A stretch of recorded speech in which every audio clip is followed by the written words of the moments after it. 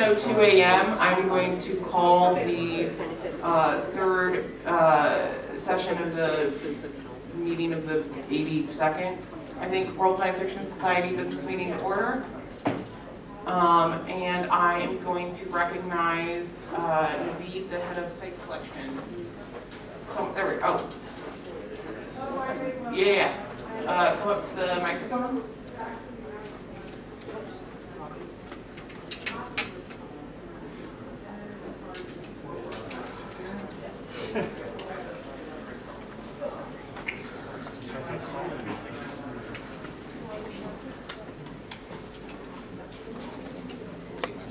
Good morning. So we have the results for the voting.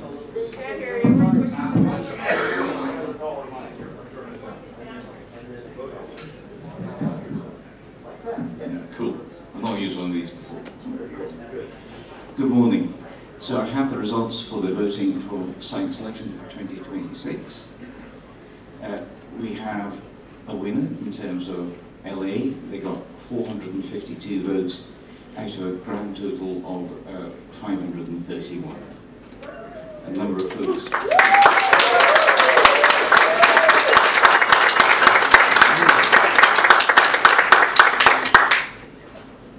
As you can see, and there were a number of no preference votes.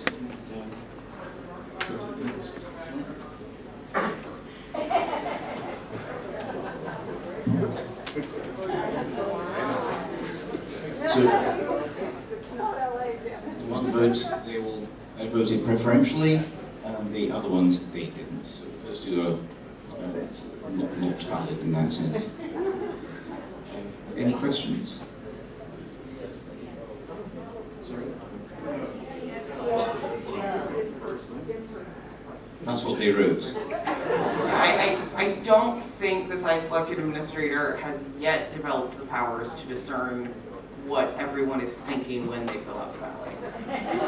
So, is it even possible to know that? Okay, we are still in a business meeting, y'all. Is there anyone who has a question for the site selection administrator? Okay, seeing none, is there any? yes, this will be available. The information that are in the slides will be recorded in the minutes of the business meeting. Seeing, are there any other questions? Okay, seeing none, is there any objection to thanking the tellers and ordering them to destroy the ballots? It is so ordered.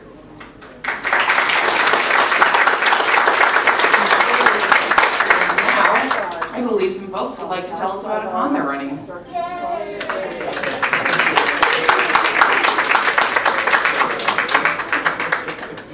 I don't know.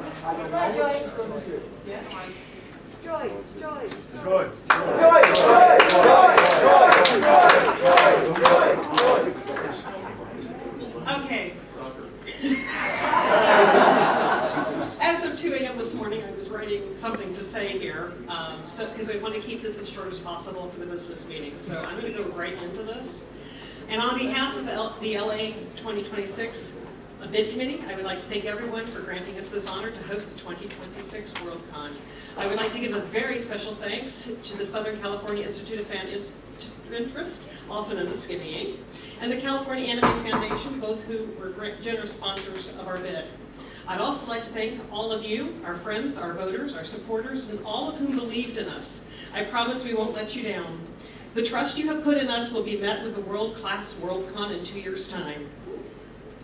Before I go any further, I would like to invite all the members of our bid committee, our convention committee, or our staff who happen to be here, because this is not happening without them or their support getting here, and I want them to share in this moment.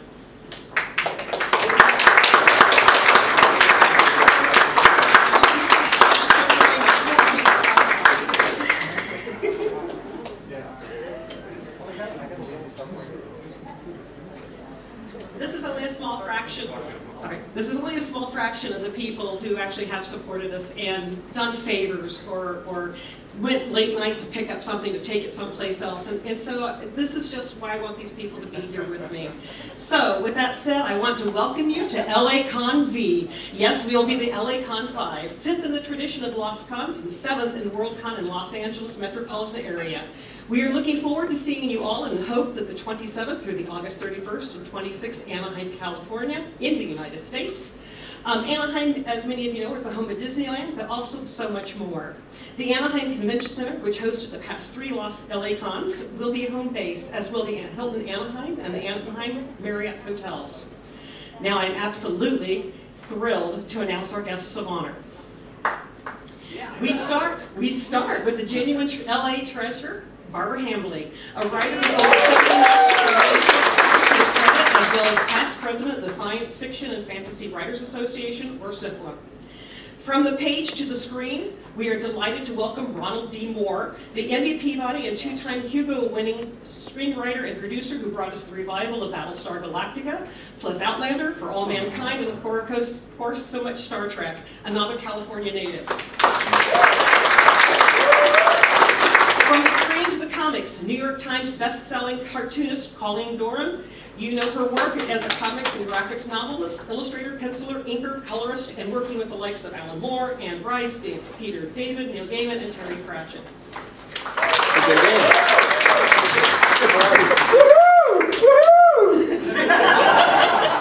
Someone we are excited to introduce to you is Dr. Anita Gupta. She's a scientist and engineer who has worked on NASA, on the Dawn spacecraft, the Mars rover, Curiosity, and even a project called Cloud Atom Laboratory on the International Space Station. She's now a proponent for the hydrogen-powered flight, a huge sci-fi fan, and also an Los Angeles native. There's also Hugo Award-winning illustrator Tim Kirk, again a Los Angeles treasure. Tim has won awards for both fan and professional art. He's worked with the Walt Disney Company, and he's even a Disney Imagineer. A great way to celebrate our Anaheim location.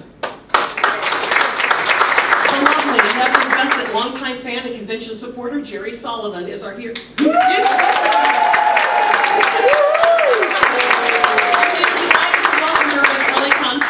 of honor, and it's an honor long deserved. We are also welcoming a very special guest, the Eisner Award Hall of Fame inductee Stan Sakai. Stan is a celebrated artist and creator of Usagi Yojimbo, heavily influenced by Japanese cinema and history, but touching into the world of fantasy. He's a legend in our town, and let me tell you, he's one of my favorites, and we can't wait to see him.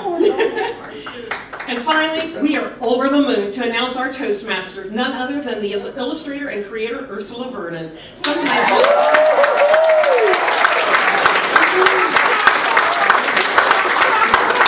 If you are looking for more information on LACon 5, I am pleased to say that there's going to be plenty of it. I invite you to visit our website at lacon.org. Our website will go live shortly after I send a text message back to LA to flip a switch. Sean Lyon, our vice chair, who's been up waiting late to do that for us. Also, our social manager, Taylor Deathridge, is up at dawn in Chicago to make sure everything goes live as well. So I have a great team working for me right now. I believe that this is a quick way to finish our conversation. This is my wait. I can't talk all of a sudden. I am so sorry. I believe this is the time we're allowed to respond to questions for the floor, but we're very happy to do so. But I'd also like to invite you to consider asking those questions at our table today, tomorrow, or at our party this evening. The business meeting still has a large number of agenda items they need to get through, and I'd like to help them out as much as possible. Once again, thank you so much for this great honor, and we look forward to showing you a wonderful time in 2026. And if you have questions that can't wait, you can ask them now, correct? Yes, so I'm going to ask you, so per our standing rules, we have 15 minutes of question and answer time for both 2025 and 2026. I'm going to ask unanimous consent of the body to shorten that to 5 minutes each. Are there any objections? Hearing none, is there any questions for 2026? Cool. Oh, wait, there's one behind us. No. Here, I'll hold it one. Thank you. Yes, do you have a Mark Protection Committee member selected? I do, And I have a fallback because we may have one of the gentlemen I have selected on the ballot to become a member. So,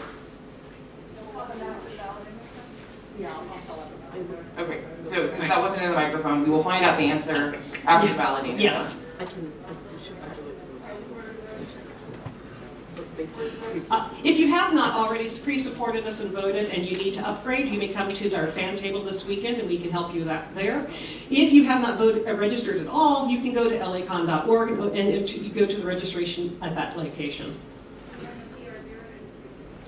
I have a PR0 and there's some people back here with them that will be happy to hand them out. I'm going to interrupt really quickly. Sorry. Can somebody who's very nice go see if they can grab like some cloth napkins from the bar area? Sure. So we don't have too much of a technical breakdown up here. Thanks. Yeah, go ahead. All right, seeing I have no more questions, am I good to go, Jesse? Yeah. All right. Thank you so much. I look forward to seeing you all.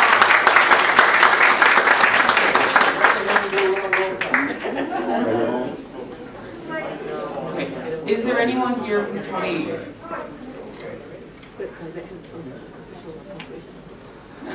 Is there anybody here from Seattle 2025 who's available to answer questions? Okay. Thank you.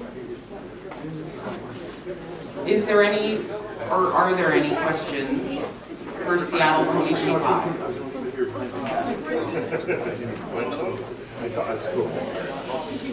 We're good. Got it? Nice question. Just want to say, hey, y'all. You can have a whole stack if you'd like. Well, I can. Well, I've been told that they do. Please try to limit the chatter in the room.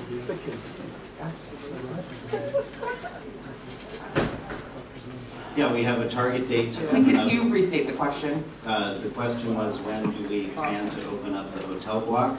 Thank you. We have a target date, not precise date, but we're targeting October for our 5 hotels. Information about our 5 contracted hotels and the rates are available on the website as I have them for the past year.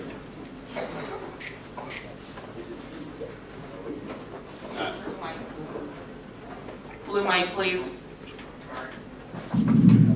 Yes, that's not Andrew Adams. Is it true you're planning to run a partially virtual hybrid business meeting? If so, is there anything we can do to persuade you to, at the very least, conduct extensive consultations with people in this room and others before you make a final decision to do so? There have been no... Would you like me to answer the question, or you can take it either way?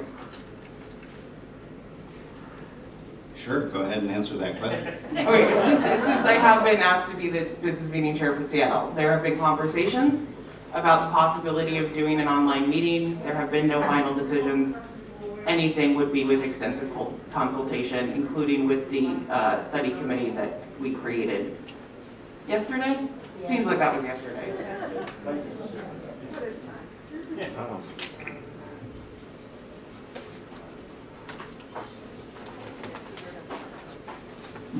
On behalf of last night's masquerade participants, have you appointed a masquerade director yet? That is a great question. All right, so the members are... And that'd be a great question for our events division head if he was here in Glasgow. I don't know. I don't believe so. I haven't heard, which is a clue, but I don't actually know the answer. Yeah. Given the mobility issues of many people in the business meeting, can you please announce where the business meeting will be before you open up the hotel? Yeah. Yeah, we have a plan for where the business meeting will be. We have some space set aside in the signature room, which is on the 5th floor of the Summit Convention Center. It is a gorgeous room. It will be if it is in fact held there, it will be the nicest room that the business room has been in, I think, in a very long time. But all plans as far as space allocation are, just plans, tentative at this time.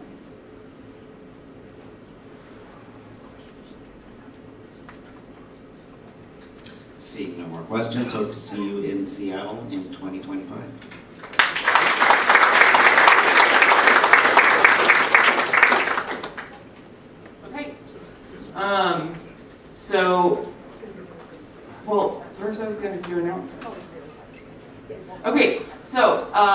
those of you who have not stopped by the business meeting yet, I just want to do some quick introductions so you know who all of these people are. My name is Jessie Lipp. My pronouns are they, them. I am the chairperson. My form of address is mixed chair or mixed chairperson. We have Linda Demeroff, she, her, serving as emergency holographic secretary, as Alex Axe, they, them, is unfortunately stuck in their hotel room with COVID. So thank you so much to Linda for stepping in at the last minute, and we hope Alex is feeling better. Then we have Martin Pine, he, him, who is serving as our parliamentarian. Warren Buff, he, him, who is deputy presiding officer. Ira Alexandra, they, them, who is serving as our timekeeper. Right at the door there is Chris Hensley, he, him, who is serving as our floor manager. And not official business meeting staff, but super helpful person is Ron Oakes, which I believe is he, him, who has been helping out with tech stuff. Sadly, all the way across the Atlantic Ocean is Jared Dashoff, he, him, who's been serving as our advisor. I mean, he's happy to be across the Atlantic Ocean. He's not bothered about it. I am. So that is the team that we have. We have ballots for the Mark Protection Committee, as well as the Committee on Investigation that was created yesterday. Those are out in our little lobby area. We will be closing the balloting at 10:30. So I would encourage folks who have not yet done so to go grab a ballot.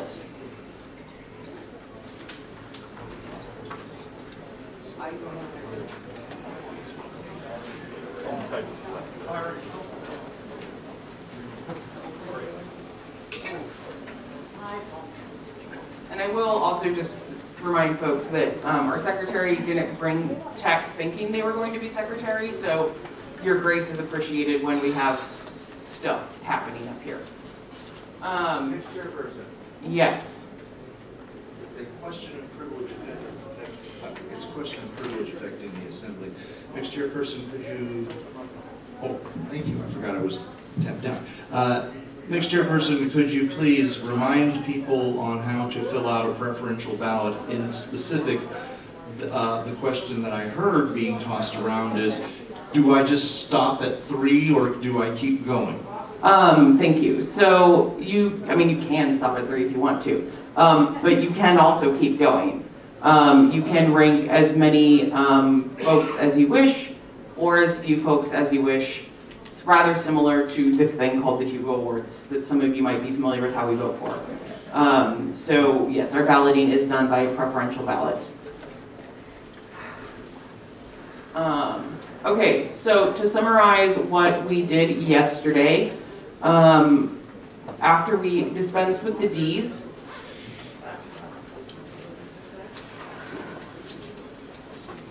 sorry, I'm hearing chatter in the room. I just want to make sure that we're okay. Okay. Yesterday, after we dispensed with the Ds, we moved on to our new constitutional changes and the first pass of that. I would like to let you all know that according to the timestamps in the Discord, we got through the first pass of F1 through F11 in 45 minutes, y'all. So we are going to start up with the first pass, starting with F12.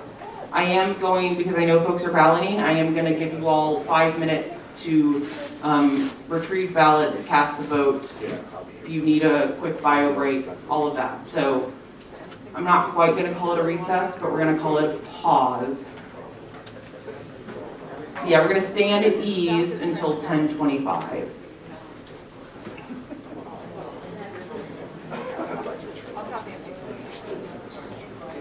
Did you get your ballots? You got your ballots? I will reiterate this as a point of personal privilege when the meeting is more formally back in session. But please be careful, especially when the meeting is in session, with standing or walking down this middle aisle. We have the 2 streaming cameras at the back there. And if anyone is standing at the rear or walking down this middle aisle, It can seriously obscure the cameras for the front, especially the camera focused on Mick's chair. Thank you.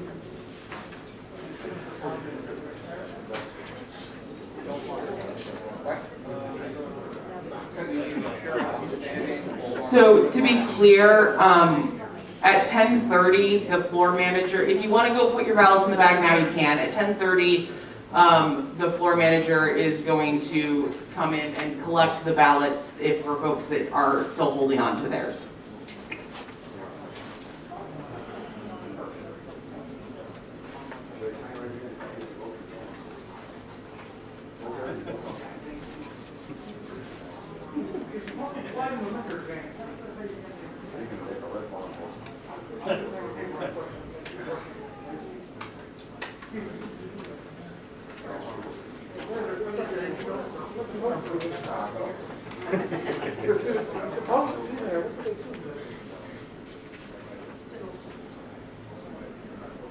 Things have gone savvy this meeting. Some fan crowd too hungry.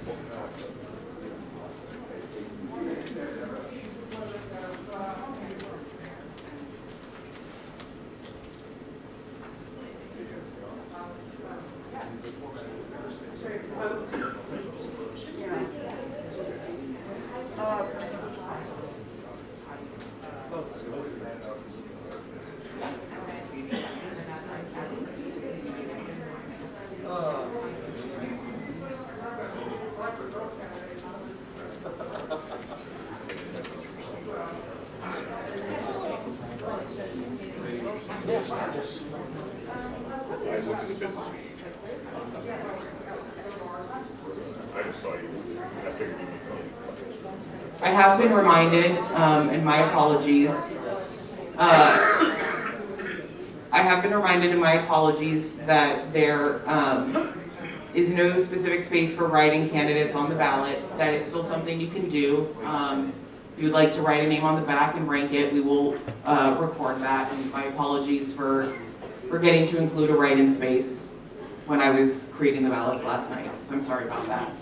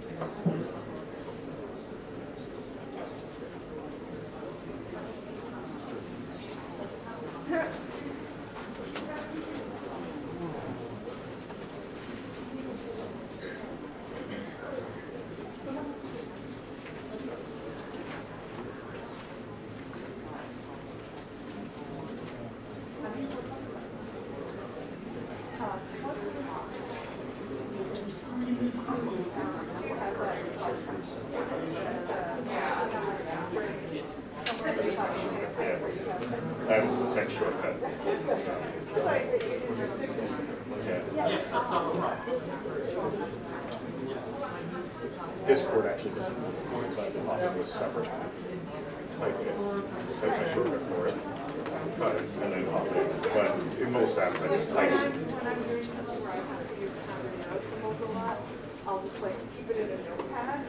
This is the other one that I can. Okay, it is 10:26, so we're going to get moving. So it's been requested that I remind people where we ended up with F11, which is where we ended yesterday. So the secretary will tell me if I'm incorrect, but I believe that we tried to divide it and we didn't because I said we couldn't. And then we tried to postpone it and we didn't. And we tried to refer it and we didn't. And so it's before us as it is in the agenda once we return to it. So essentially we didn't do anything to F11 is what we did yesterday.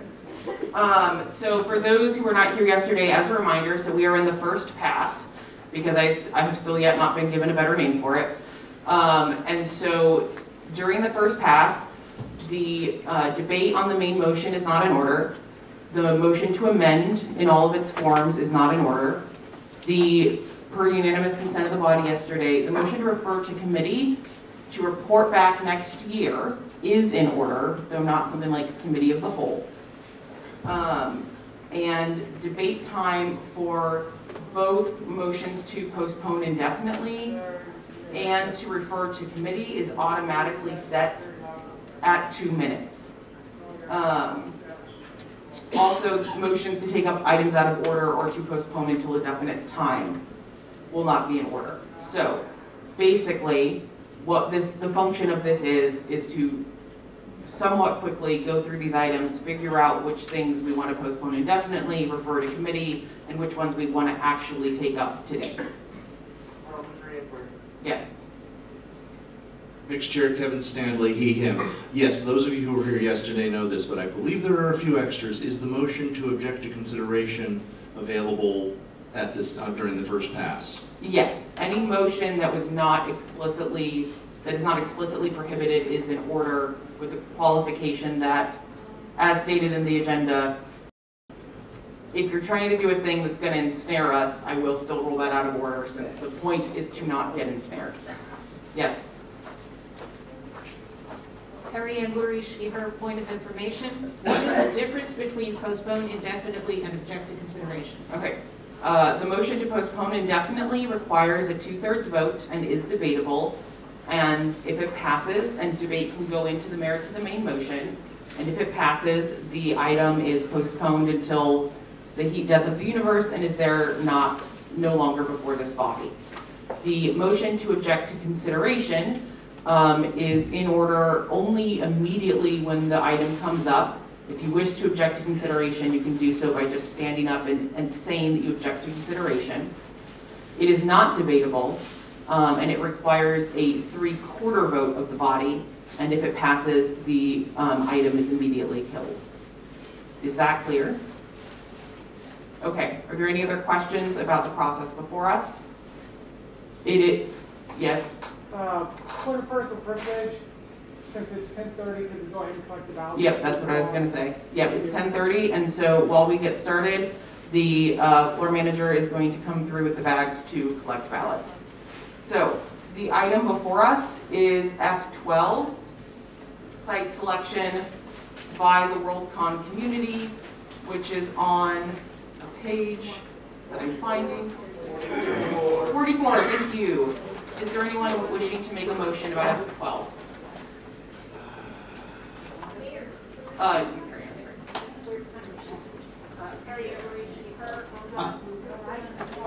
Is it not on? Is it on now? Okay. Harry Ann Lurie, she, her. I move to postpone indefinitely. Point of order. It was my understanding, based on conversations, that there are members interested in objecting to consideration for this item, and if they wish to do so, they would need to do so now before we could hear a motion to postpone indefinitely. Mr. Chairperson, I would like to, I move that we object to consideration. Seconded. Okay, I had not yet stated the motion to postpone indefinitely, if I remember correctly, and so therefore it is in order for the member to withdraw it, and therefore it is in order for Chris Hensley to object to consideration of the motion. As a reminder, just so we're clear, if you wish to object to consideration, when I state the item, you can just stand up and say, object to consideration of the motion, and that's the proper way to do that so that you get in first. Okay, so the motion, the F.12, Chris Hensley has objected to consideration, and that has been seconded. This is not debatable and requires a 3/4 vote. All those in favor of not considering the motion, please raise the hand. Thank you. Those against? That was not a 3/4 vote. I think it might not have been a majority. And so it does not pass. And so the motion is still before us.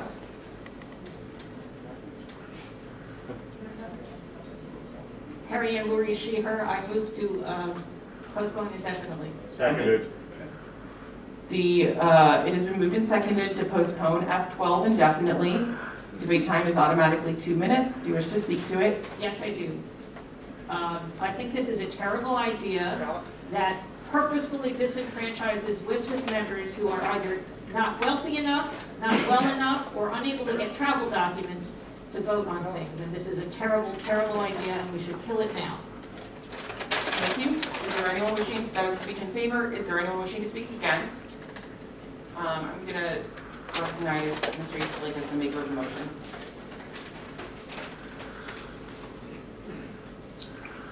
Donald Eastlake.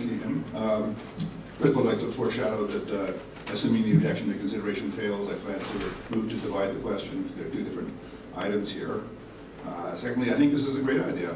I mean, why are Worldcons what they are? It's because of the Worldcon community. To a great extent of the people who are in this room, which to a great extent are people who attend the Worldcon. Essentially, there seems to be a big motion today in this site selection, and there's other aspects, towards unbounded virtual voting.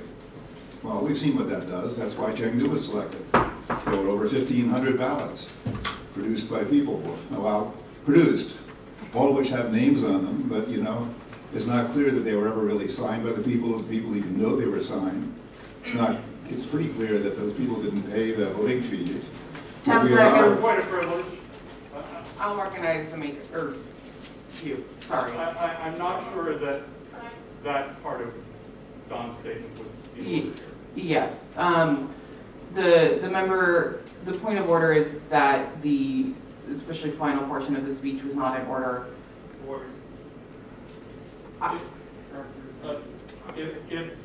It makes allegations of people who can be easily identified. How can they be identified? Okay, hold on. This is not a debating society. This is not a debating society. Not like that, y'all. So the member's point is that because the debate includes allegations about specific people or groups of people, that it is not in order. My sense is that it was certainly on the line, that I believe the debate was in order, but I will encourage the body as it debates this issue, both during the motion to postpone indefinitely and should there be further debate, to be very careful in how we talk about members of our society and allegations of conduct. Okay, that was a speech against. Is there anyone wishing to speak in favor of postponing indefinitely? In the back here.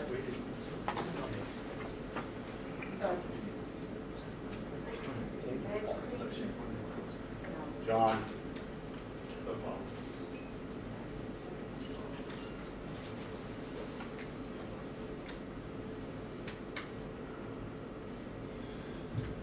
Garrett Kavanagh, he, him. Mixed chairperson, my objection to this motion is that it disenfranchises people like myself who do come to Worldcon but cannot travel to many Worldcons. I am a friend, super friend for Dublin 2029, which I will not be able to vote for if this motion passes. As by the time the vote comes up, I will not be suitable. That was a speech against, or in favor, sorry, of postponing indefinitely. Is there anyone wishing to speak against? Back the yellow shirts, or yellow on your shirts. We have 9 seconds remaining against. Nikolai Plum, he, him. The statement that travel is required for this is not true because the people can have voted in person beforehand, so I feel that it does not disfranchise anyone. Thank you. Time. Please bring your badge to the secretary. All right, time against has elapsed. How much time do we have remaining in favor? 24 seconds. Okay. Is there anyone wishing to speak in favor? I am going to. No, that was a speech in favor of the motion, but against postponing indefinitely. Yes. Okay. I'm going to recognize, and you can't come back up here until we're done with the item. Just as a reminder. Good morning, Warren Buff, he, him. Mixed chairperson, I do believe this discourages new participants in our community. And we have gained many wonderful new participants by good get out the vote drives. And locations that 10 have seconds. not had Worldcons before, particularly including the Helsinki bid, which defeated my bid for DC in 2017. And I think that them driving out the vote was a good thing. Time for debate has elapsed, so we will move to a vote. If you are in favor of postponing indefinitely consideration of F.12, please raise the hand.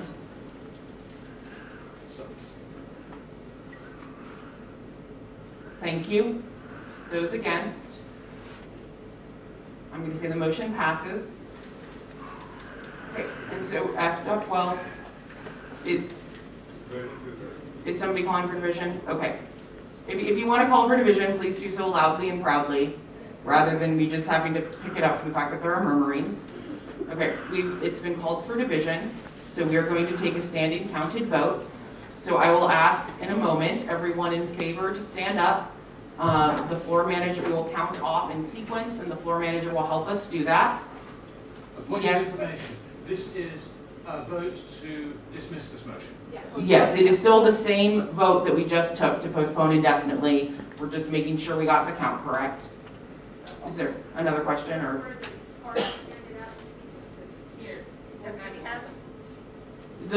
I'm sorry. Oh, the voting cards. Sorry. Yes, you'll either stand or raise your voting card, and the floor manager will help us count off, and then we will, once that's done, we will do the same for those against. So, all those in favor of postponing indefinitely, please stand. 1, 2, 3, 4, 5, 6, 7, 8, 9, 10, 11, 12, 13, 14, 16, 17, 18, 19, 20, 21, 22, 23, 24, 25, 26, 27, 28, 29, 30, 31, 32.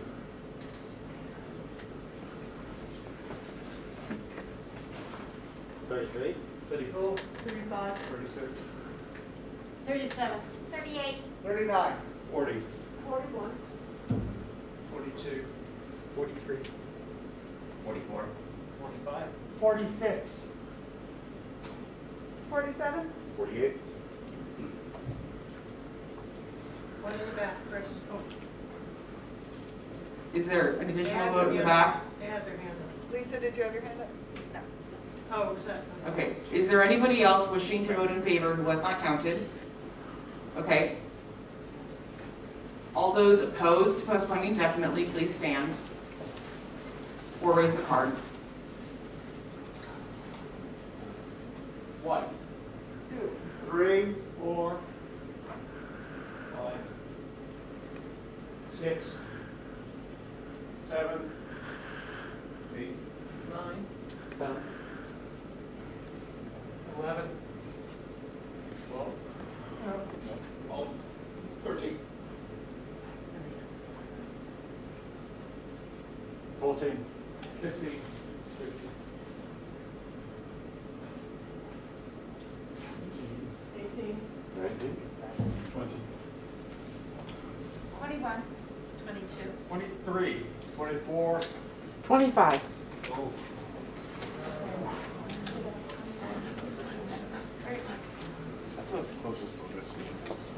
48 in favor and 25 against is not a 2/3 majority, and so the motion is not postponed indefinitely. Move for a third committee. Okay. Hold on. What committee do you want to refer it to? And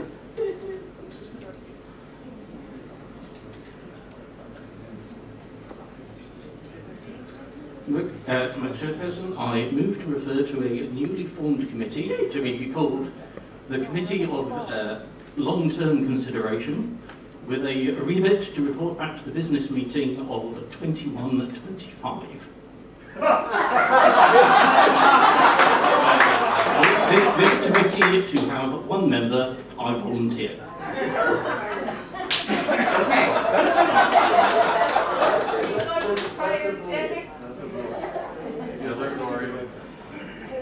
that is out of order.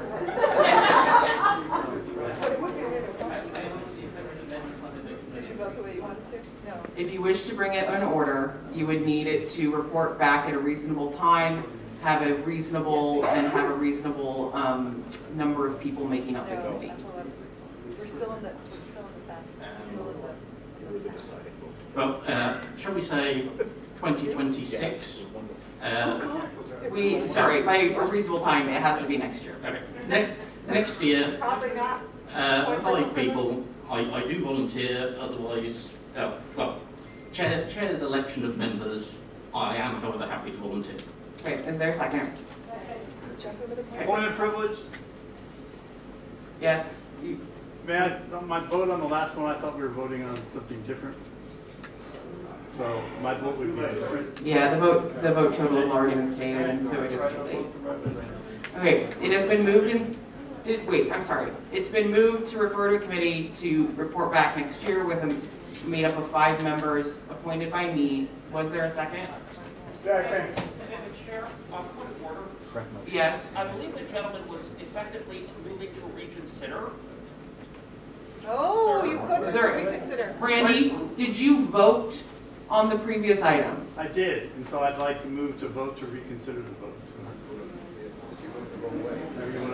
Which way did you vote? You voted against. Well, hey, this isn't a group chat. We're checking something. Give us one moment.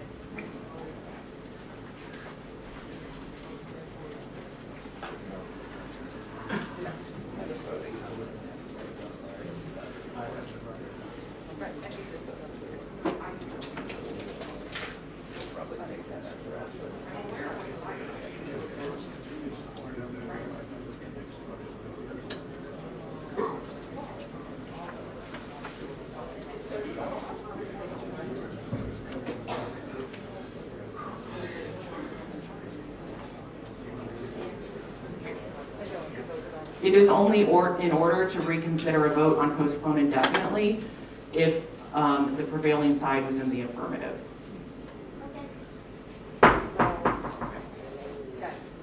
Okay, so the motion to refer to Seattle has been moved and seconded, or to a committee to report back to the Seattle business meeting, my apologies, has been moved and seconded. Does the member wish to speak to it?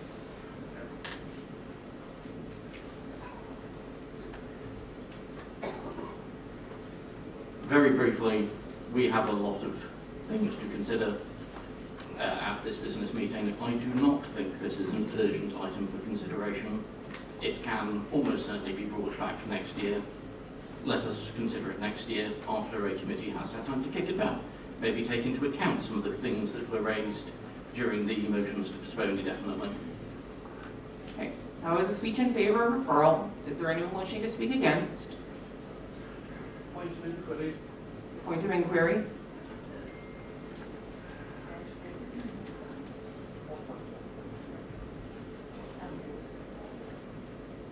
Alan Fleming, he, him. How much time do we have on this debate? So debate on both postpone indefinitely and refer to committee is set at 2 minutes by default. So 1 minute on each side. I'll recognize Mr. Adams in the back.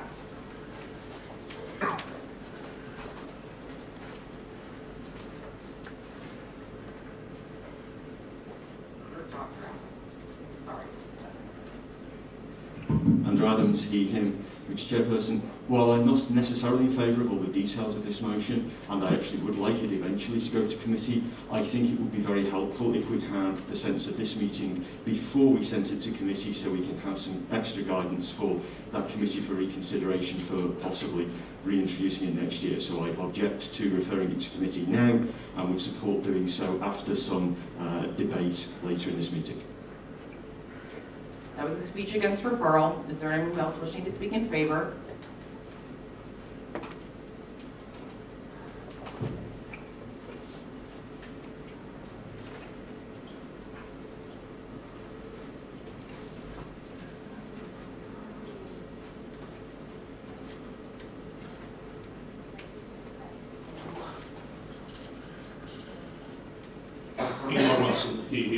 I think it's fairly obvious from the vote totals at the photo postpone indefinitely, that the meeting is almost ready to go. No, we don't. Okay, that was a speech in favor of referral. Is there anyone else wishing to speak against?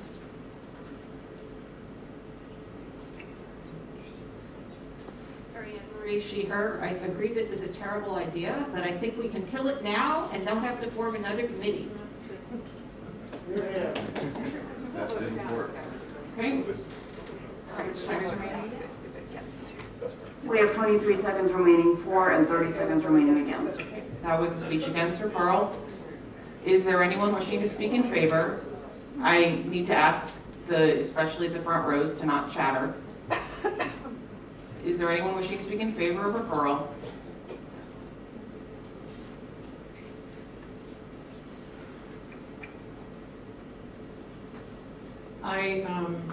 This is Andrew.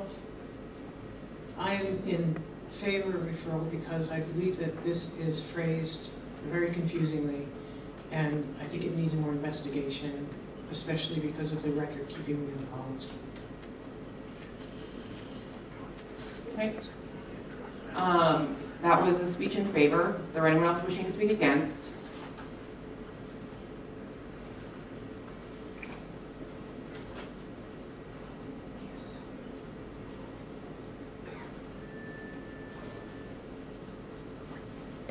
Rick Kowalczyk, him. I think it's very clear that this is going to be a record-keeping disaster, and we should just kill this now and not refer it.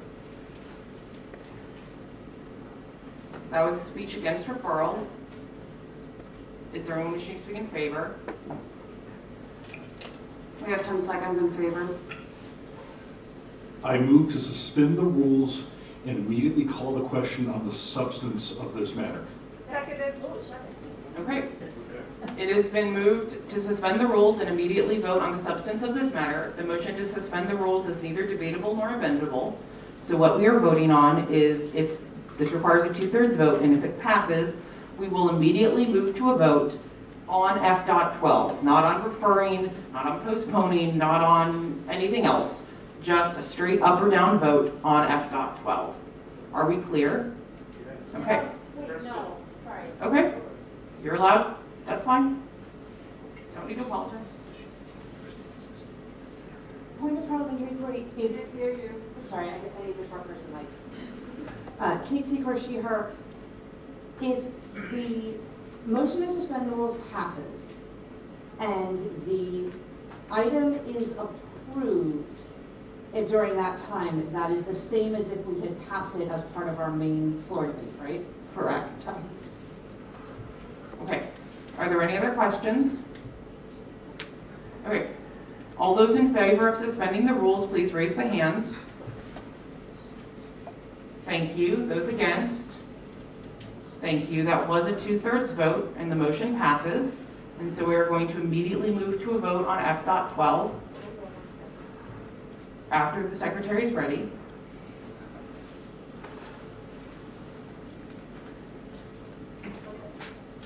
Okay.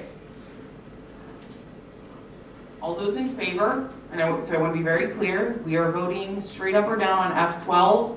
This is the final vote on F12. Unless we get weird later. All those in favor? Wait, Madam, Yes. Chair, can you please explain to people exactly what they're voting on? Because of the confusion last time? That's what they're doing. Okay. The item before us is F.12. If we are voting whether we wish to adopt F.12. If we adopt it, it will go to Seattle for ratification, just like any other new constitutional change that we might adopt at this meeting.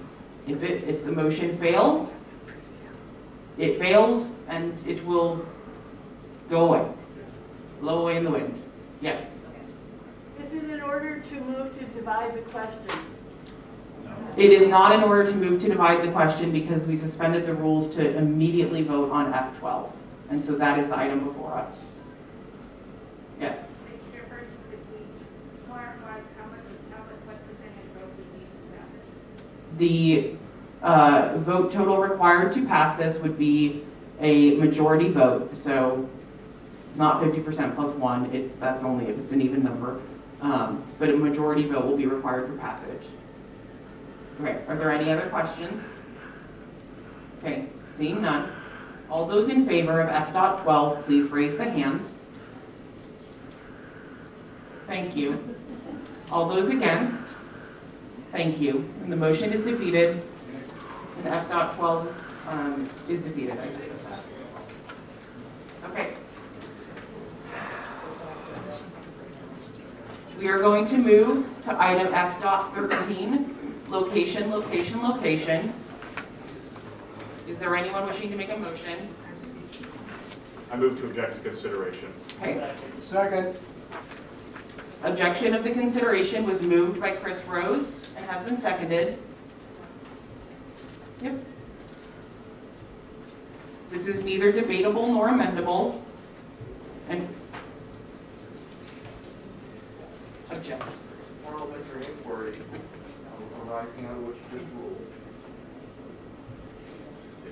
Kevin Stanley, he, him, Mixed Chairperson, I think objection to consideration does not require a second. Well, it was seconded whether it required it or not. No, that's very fair. No, I did imply that, and you are correct. It does not require a second. Do you have a question? Yes. There's a short mic, please use it. Linda Robinette, she, her. I am unfamiliar with the terminology. Does this objection to consideration mean we're just not tabling it, but getting rid of it? Yes, I was going to clarify. I was waiting for the secretary to catch up. So, Chris Rose has objected to consideration of the motion. Whether it was seconded is irrelevant. This is neither debatable nor amendable and requires a 3/4 vote. Should the vote pass, then the item will go away and is immediately killed. Should the vote not pass, it will still be before us. Are we clear? Further parliamentary inquiry. Given the closeness of a previous vote with the chair, please clarify whether these 2/3 and 3/4 votes are precisely 2/3 and 3/4 or over 2/3 and 3/4, please. So the question is whether 2/3 and 3/4 votes are precisely 2/3 and 3/4 or over 2/3 and 3/4. And I believe they're over.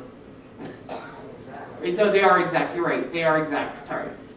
I got confused because I was just talking about majority and the whole thing. Sorry. They are exact. So a vote of 3 and 2. No, I can't do that. Never mind. I'm not going to do 75 out of 100. There we go. Would be 3/4. Thank you. Wow. I swear I'm an accountant. Okay. So the item before us is objection to consideration of F.13. All those in favor of not considering F.13, please raise the hand.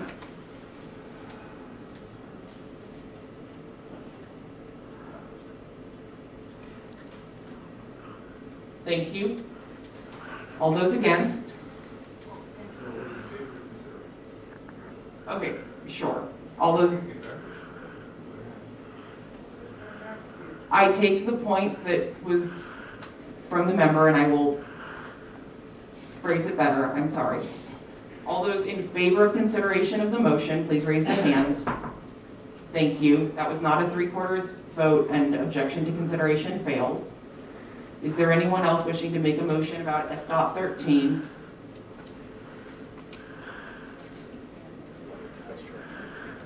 Mixed Chairperson, I move to postpone indefinitely. It has been moved and seconded to postpone indefinitely. Do you wish to speak to it? I actually do, but it's more generic. The reason that I oppose objection to consideration, having dealt with that in this body in the past, objection to consideration are things that are embarrassing to the body or are otherwise not appropriate for public discussion. However, postpone indefinitely, which is actually easier, is for our control of the agenda, and I think this does not belong on this year's agenda. Okay, thank you. That was a speech in favor of postponing indefinitely. Is there anyone wishing to speak against? As a reminder, debate time is set at 2 minutes. Person in the back.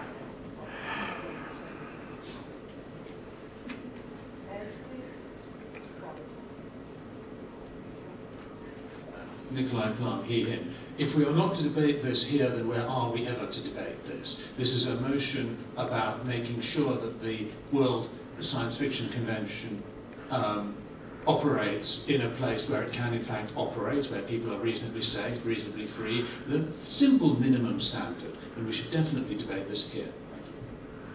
That was a speech against postponing indefinitely. Is there anyone else wishing to speak in favor?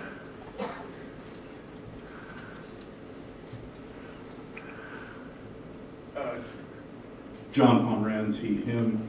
I'll answer the member's question for the body. At the site selection is the answer to your question, sir. That was a speech in favor of postponing indefinitely. Is there anyone else wishing to speak against? Go back. The Josh. And while Josh is coming to the front, I will remind the body that please do not stand or raise the card to be recognized until after I have finished asking if there's anyone wishing to speak in favor or against. This is to help me help you and be fair about making sure that I'm being fair in picking who to speak. Joshua Chronicles, he, him. Clearly, at the ballot box doesn't work universally because it failed once. That was a speech against postponing indefinitely. Is there anyone else wishing to speak in favor? Can you bring the mic, please?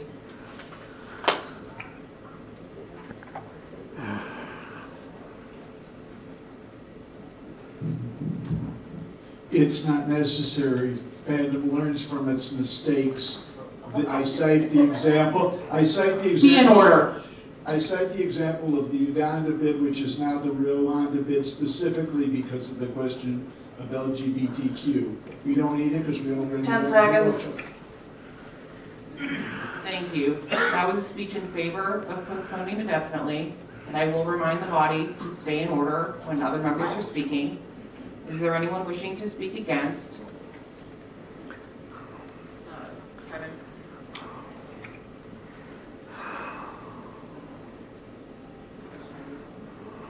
Thirty-three seconds. Mr. Chairperson, the body of whole, we need to make sure and discuss this rather than just sweep it under the rug and hope for the best in the future. Can you bring the badge to the secretary so she can take your name? Okay.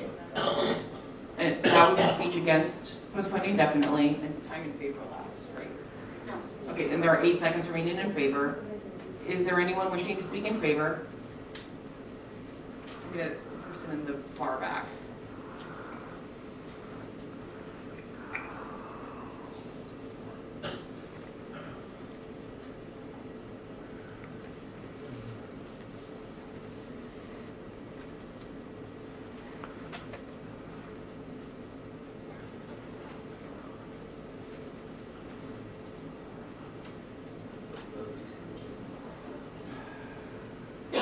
Instead, I'm probably one of the few people here that seem the bitter and civil war. But if you decide to shut people out and confine them, they don't get any new ideas. Time. So, if we don't do it... Time for speeches has elapsed. That was a speech in favor. We have 25 seconds against. Is there anyone wishing to speak against?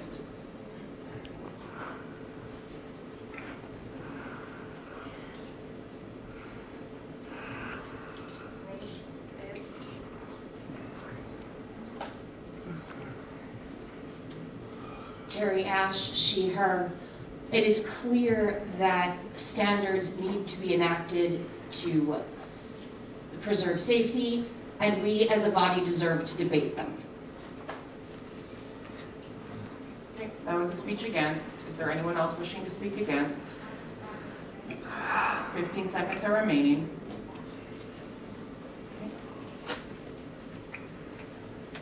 I think we should refer this to committee, therefore I voted against. Okay, that was a speech against. I believe we have like maybe 5 seconds, 11 seconds. Is there anyone else wishing to speak against?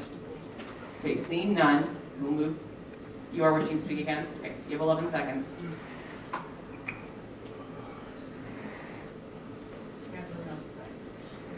This is a really simple way to make sure that we do not end up in an authoritarian country again where we will not have control over our administrative processes. Time. That's.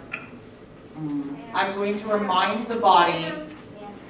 I'm going to remind the body that when we are talking about, when debate is entering into discussions of things that may or may not have happened, to keep your debate quite narrow in order to remain in order and not make allegations or insinuations which would be out of order and improper. Okay, time on both sides has elapsed, and so we will move to a vote. The item before us is postponing indefinitely F.13, requires a 2/3 vote. All those in favor of postponing indefinitely, please raise the hand.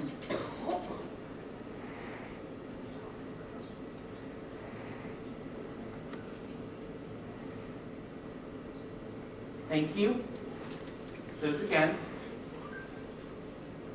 Thank you. That is not a 2/3 vote, and the motion does not pass.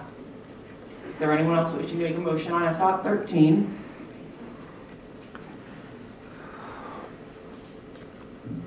John Pomerantz, he, him. I move that this matter be referred to a committee specific to this particular motion rather than one that already exists, appointed by the chair. Do you have any feelings on like numbers of members or anything? You don't have to. Okay. I do not. I leave it to the discretion of the chair.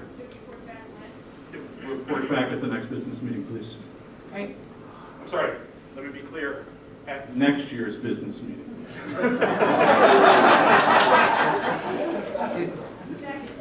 Right, there is a second. It has been moved and seconded. I'm going to ask members who are having conversations to do so quiet enough that I can't hear them. It has been moved and seconded to refer to a committee that I would appoint, F.13, to report back to next year's business meeting. Debate time is automatically set at 2 minutes if you wish to speak to it. It won't surprise anybody. I voted to postpone indefinitely. I appreciate the sentiment that underlies this, and I am concerned about the possibility of Worldcon being held in places that I would find objectionable. I am concerned that I should not be, nor should other people be, the ones to find things objectionable. And we need to figure out how to do that before we willy-nilly pass on first pass a constitutional amendment to this effect. I urge us to give this some more thought, and a committee is the right way to do that at this point. Please pass this. That was a speech in favor of referral to committee. Is there anyone wishing to speak against? Dr. Adams.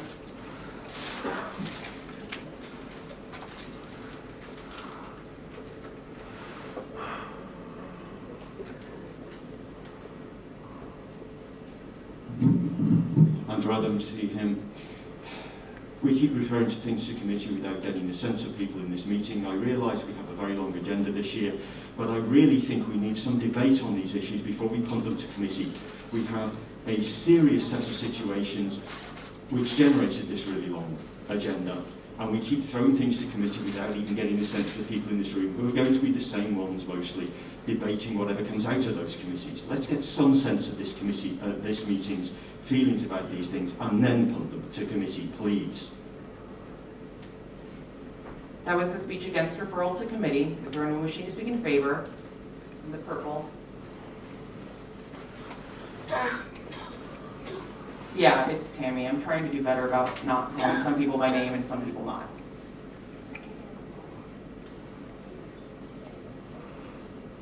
Tammy Coxon, she, her. I believe we should be putting some constraints in place about who is allowed to bid. I don't think this proposal is the best way to do that. I think it would be good to explore more ideas and come back to the business meeting with a suggestion. The committee would be positioned to do that. To the prior speaker, 10 seconds. We don't have time. We're not going to get to this agenda item if we try to do it in this meeting. I hear that knowing this as the meeting would be good, but we're not going to get there. Time.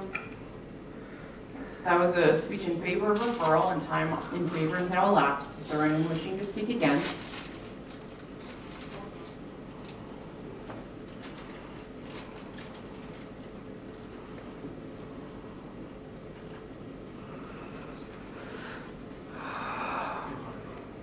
My pardon, he, him. Sorry. This is a well-constructed motion with a narrow, low set of criteria that any even vaguely reasonable country or location ought to meet. It is not necessary to punt this to a committee in order to further refine it. We can simply vote on it as it is. Thank you. Speech against referral. How much time is remaining again? 15 seconds.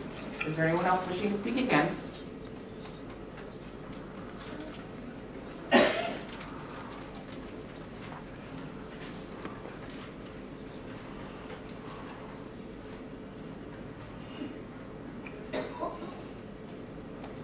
Jerry Lordy, Mr. Chairperson, the list of referrals is very long.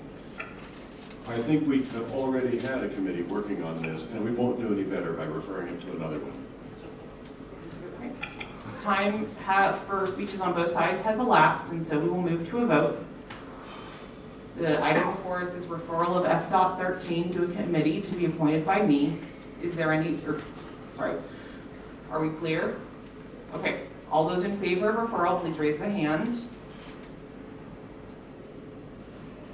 Thank you. Those against? I believe the motion passes. Okay, and the motion is referred to committee. I would like to call for You're calling for division? Okay. So we're going to do another standing counted vote. Are we all clear on the process for this? Okay. All those in favor of referral to committee, please stand or raise the card.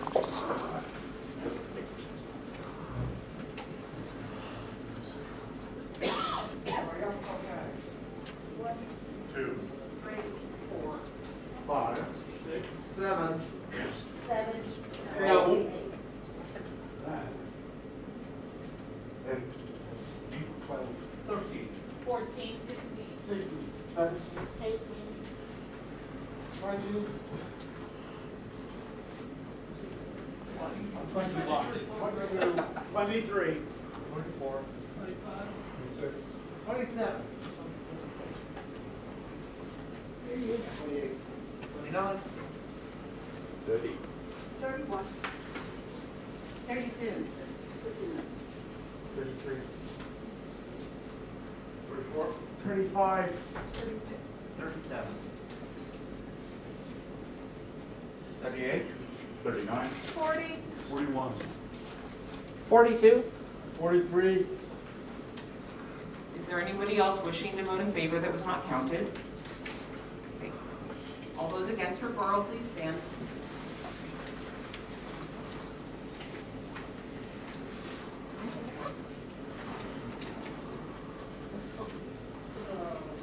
One, 2, 3, 4, 5,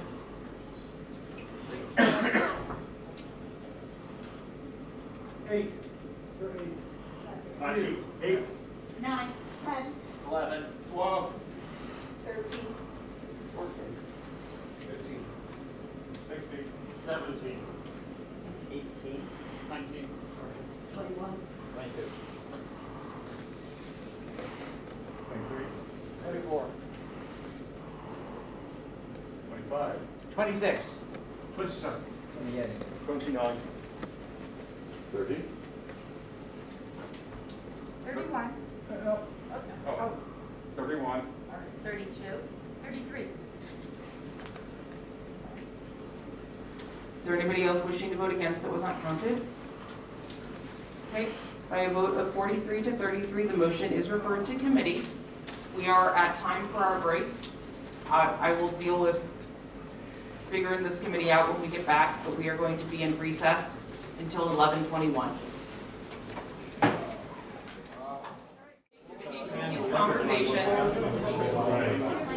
Take your seats. Conversations. Okay, here's the deal, y'all. The intention of this is to move quickly, well, quicker. And we have not been moving at the pace that we did yesterday. So, discussing with the head table, our sense is that part of what is taking time is the creation of new committees. So, I'm going to ask unanimous consent of the body that we say referral committee will still be in order, but only existing committees on the first pass. Okay. And yeah, I'm gonna object to that. okay. Okay, it's been objected to. So then I'm going to ask the sense of the body. I feel at this point that we are not saving time on the first pass and we need to move into ratifications and then substantive debate on new changes. I'm not seeing anyone jumping up and down and saying don't do that. So that's what we're going to do. Yes? I don't remember what it was, but sure. I would like to move, is this on? Yes. Harry and Marie Sheeher, I would like to move that the body request that the chairperson appoint at least one person from a potentially affected country to the newly created committee. Okay. Is there any objection to the body directing me to appoint at least one person from a potentially affected country to the F.13 committee? Yes. It would be my discretion to determine what a potentially affected country would be. And finding a ruling on. Well, yes, it would. They would need to consent to it. We need a motion for what you suggested they've got to do. Well, first I need to handle the thing that I'm currently in the middle of. So, is there any objection to the body directing me to appoint with consent somebody from an affected country to the F-13 committee with me determining what counts as an affected committee?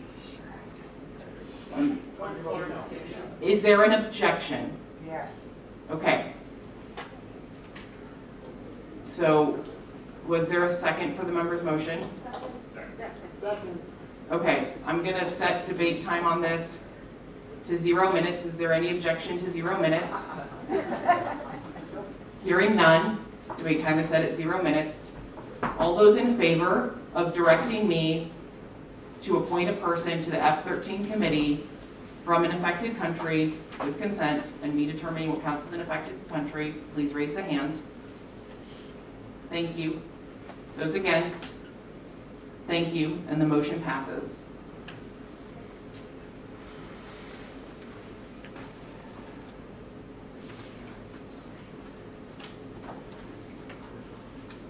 Okay, and Mr. Stanley, no, I don't need a motion. I'm taking the objection and sense of the body that we're going to be moving into ratification, so we can deal with those, and then deal with constitutional changes, and we are done with the first-ish pass. Mr. Chair? Yes.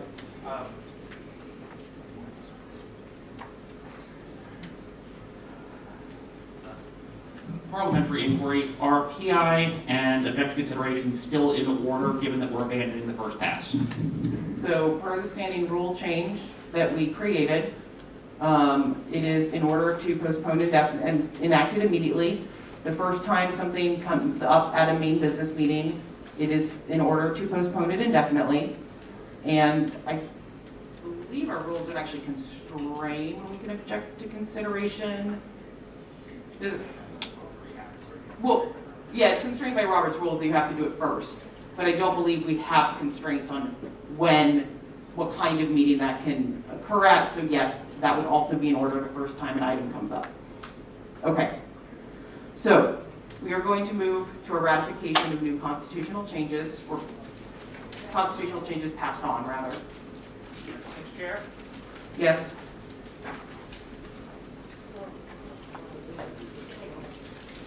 I will ask the secretary to stay in order. Mr. Chair, let's he, him. I move to amend the agenda and handle all of the newly proposed amendments, that is, I believe, Foxtrot, prior to business pass on Echo.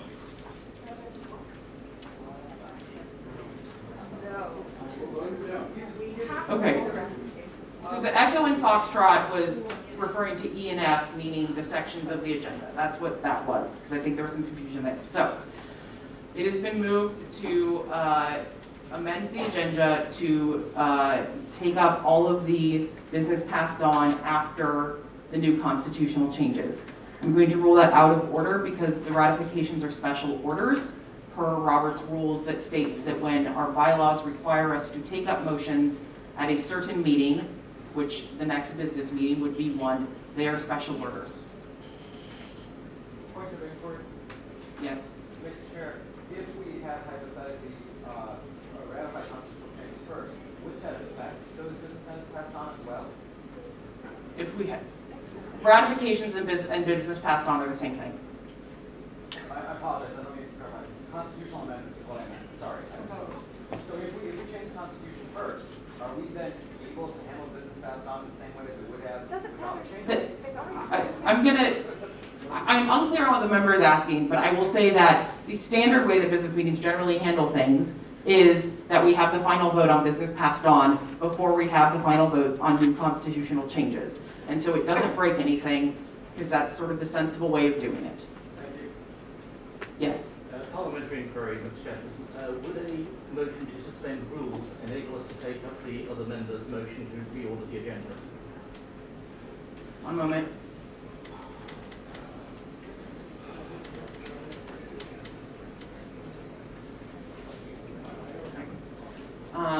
The question is whether or not a motion to suspend the rules would be in order to do the thing that I said was out of order. It is my determination that so the ratifications being special orders is not something that protects the rights of absentees, because there is no determined time that they will come up at, and therefore it would be in order to suspend the rules to do so. Are you wishing to make such a motion? I so move. Okay. Second. It has been moved and seconded to suspend the rules and to move the all of the ratifications of business passed on to the E section of the agenda until after we have finished consideration of the new constitutional changes, the F section of the agenda. The motion to suspend the rules is neither debatable nor amendable and requires a 2/3 vote. The motion to reorder the agenda requires a 2/3 vote, but is amendable and is, I believe, also debatable. So we will not be doing this as one vote, since the requirements for them are different. We will only be voting on the suspension of the rules. Okay, are we clear on what we're voting on? Okay. All those in favor of suspending the rules to allow us to take up the change to the agenda, please raise the hand. Thank you. All those against? That was not a 2/3 vote, and the motion does not pass. So the item before us is E.1, Mark's authorization, found on page 22 of the agenda. I'm going to suggest a debate time of, spreadsheet, where are you?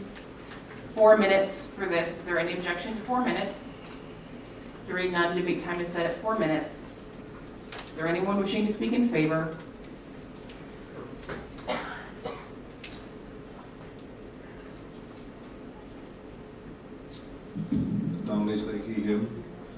This is a fairly simple provision to take what is the implication and traditions as to the use of marks and put it down in writing.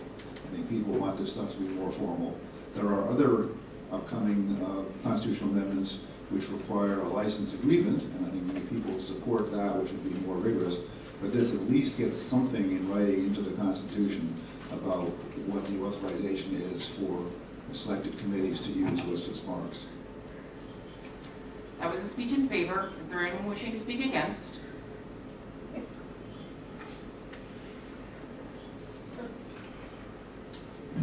Mixed Chairperson, my name is Kent Bloom, and I think this is unnecessary and redundant. The fact that we select Worldcons authorizes them by tradition and essentially by implication to use the marks. We never object to them using the marks if they use them in a reasonable way. And therefore, it just adds additional verbiage in the Constitution which can be confusing. Okay, that was a speech against. Is there anyone wishing to speak in favor?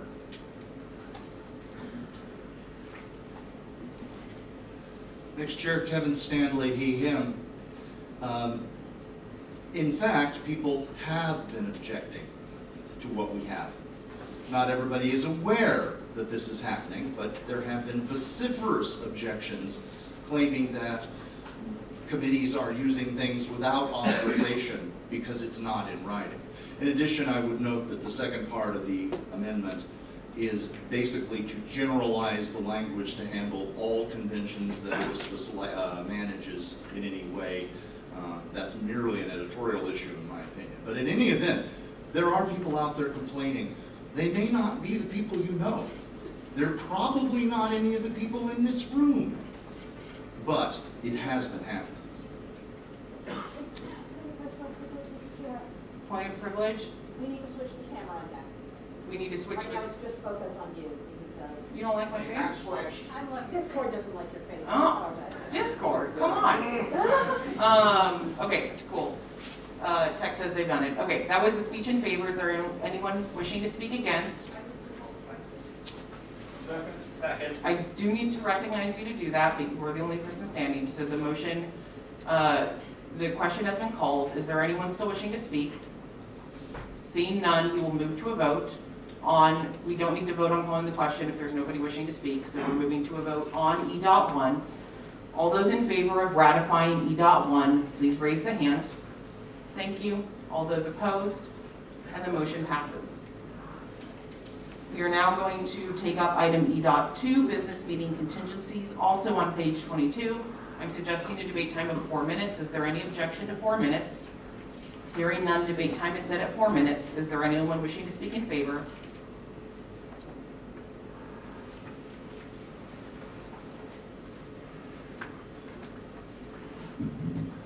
Not only thanking him, don't worry, I won't speak to everything. Both E1 and E2 came from the Market Protection Committee last year. Anyway, E2 is basically just to provide what can be done in case Worldcon can't be held, or there isn't a business meeting, or isn't a core business meeting that can really conduct business. There have been years during World War II when there were no Worldcons. There have been several Worldcons overseas, which has been very hard to scrape together people to hold a business meeting validly, and this just has obvious provisions where in that case things just get carried on to the next year. That was a speech in favor. Is there anyone wishing to speak against?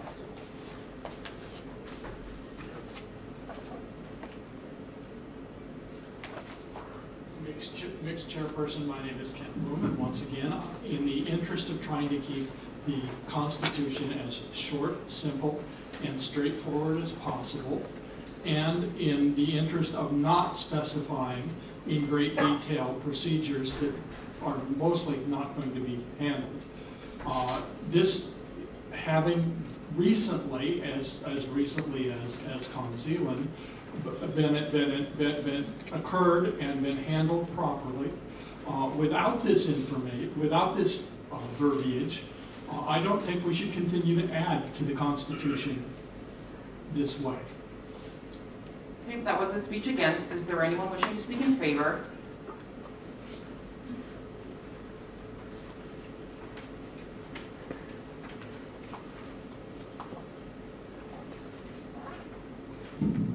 Andrew Adams, who's chairperson, as a very senior member of the Concealan Committee, I would disagree with the previous member's statement that it was not needed. There were very significant situations and we faced precisely problems here. We managed to avoid them occurring, but that was by the skin of our teeth. That was a speech in favor. Is there anyone wishing to speak against? Previous question? The previous question has been called and seconded. Is there anyone still wishing to speak? Seeing none, we will move to a vote. This is a vote on E.2. All those in favor of E.2, please raise the hand. Thank you. Those against? And the motion passes. The next item before us is E.3, consistent change. I'm going to recommend a debate time of 4 minutes for this. Is there any objection to 4 minutes? Hearing none, debate time is set at 4 minutes. Is there anyone wishing to speak in favor? Is there anyone wishing to speak against? Seeing none, we will move to a vote. All those in favor of E.3, consistent change, please raise the hand. Thank you. Those against? And the motion passes. Yep. We're going to give the secretary a moment. our next item will be E.4, convention time bracket on page 24.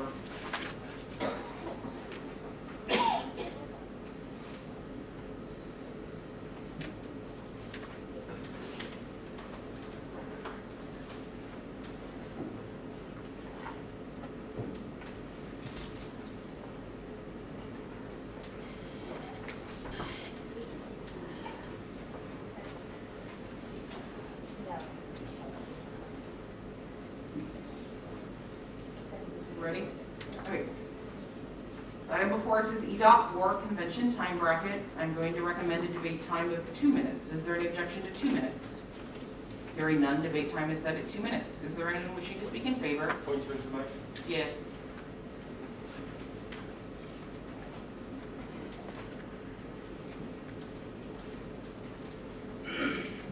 Andrew Adams, he, him.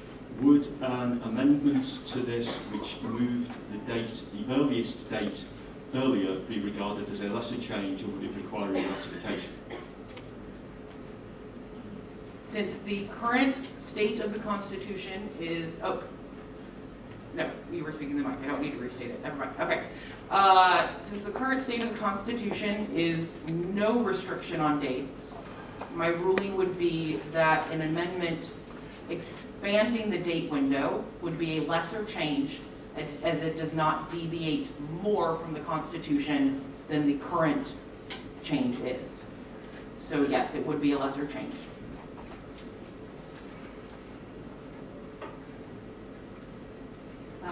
Point of information, Perry and Louis Sheeher.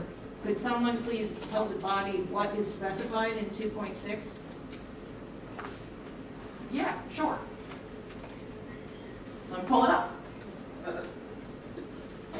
2.6. Gotta get past the threes. 2.6, incapacity of committees. This is with sites being selected 2 years in advance. There are always 2 selected current or future Worldcon committees. If one of them is unable to perform its duties, the other selected or current future Worldcon committee shall determine what action to take. And then it talks about a business meeting or the meal full of WSFS and such. So it's the incapacity of committee section. Is that enough information? Okay. Is there anyone wishing to speak in favor of E.4? Okay. Is there? Are you talking about the proposed amendment now? There is no amendment on the floor. There's just a question about the possibility of one. Is there anyone wishing to speak in favor of E.4?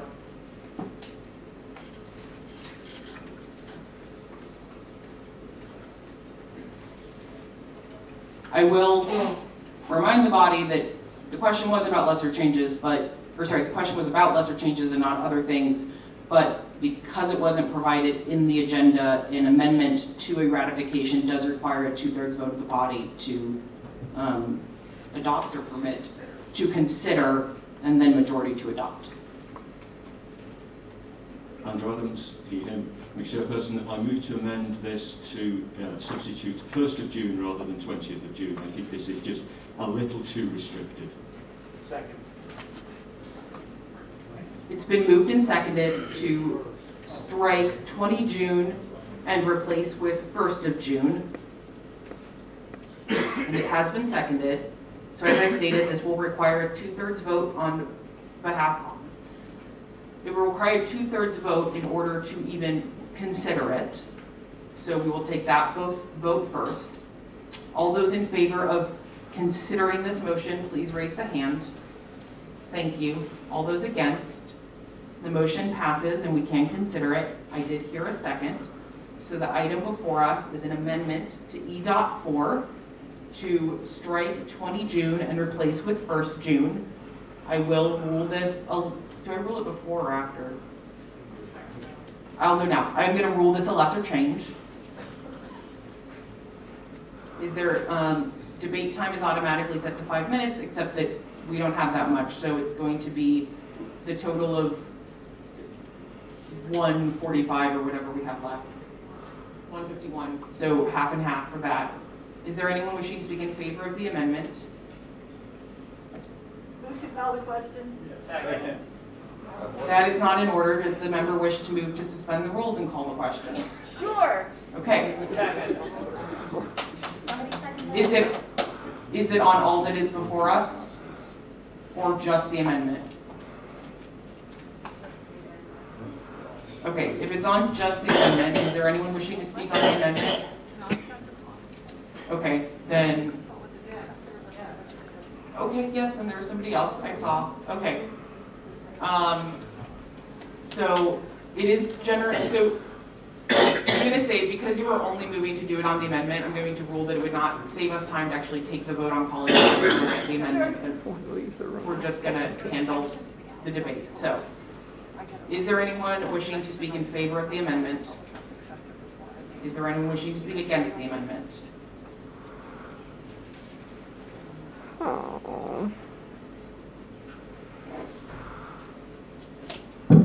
Ann Rudolph.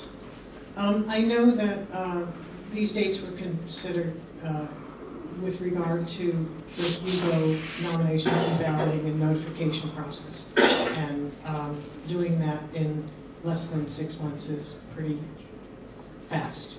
I don't think cutting it by the 3 weeks would be a positive act.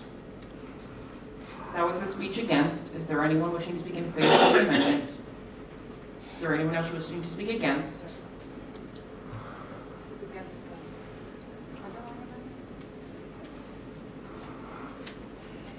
Point of personal privilege, point of information, where are we? What are we speaking against? The item before us is the amendment to E.4 to strike 20 June and insert 1st of June. The amendment. And we are on a speech against said amendment. Thank you. Rick Walchuk, 6 months is a nice round amount of time.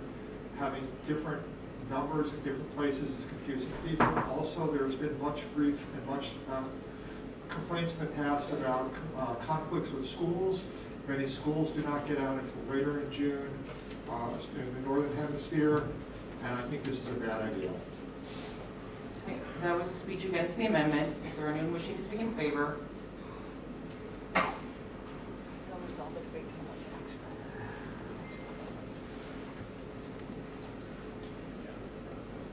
Kate Seacole, she, her.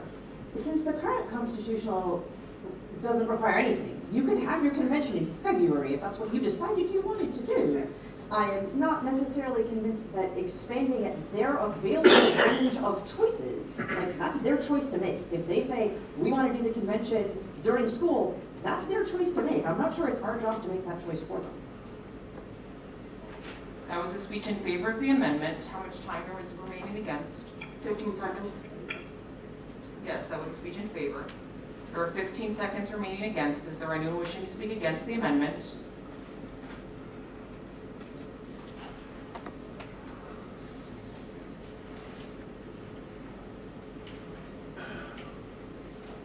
Mixed Chair, Cliff Dunn, he, him. I would just like to point out the fact that the number of uncontested years means that in a lot of cases we're getting whatever the committee brings down, and telling people to bid if they don't like when the dates are is not really a reasonable demand of people. Been there, done that, got the t-shirt.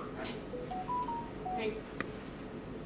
2 seconds. Okay. So time against the amendment has fully elapsed. Is there anyone wishing to speak in favor?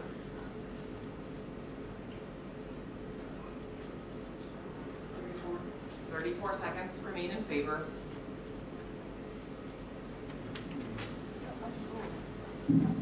A lot of when conventions are held depends on the price rates we can get for hotels. If the price of your room is $100 versus $150, do you want your convention the month that it's $100 or $150? Therefore, we leave people free to choose. Unclear if that was debate on the amendment or the underlying motion, but sorry, I see. yeah, but it's done. Okay. Is there any time remaining in favor? 16 seconds. Is there anyone wishing to speak in favor? Seeing none, we will move to a vote. All those in favor of the amendment to strike 20 June and insert 1st June, please raise the hand. Thank you. Those against?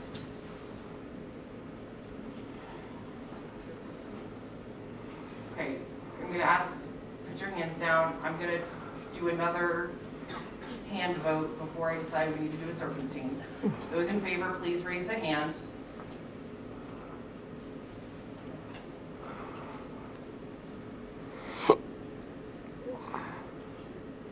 Thank you.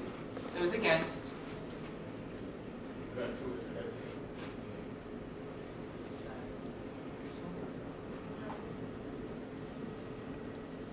Okay, I'm going to say the motion fails.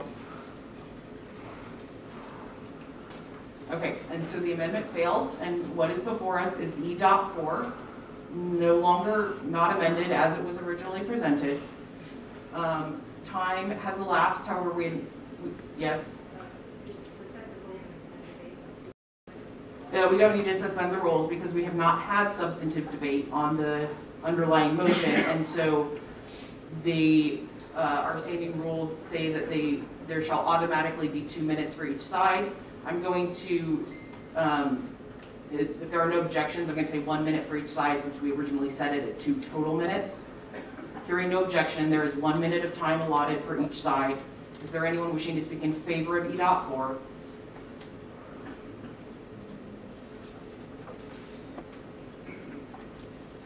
Kevin Stanley, he, him, mixed chair.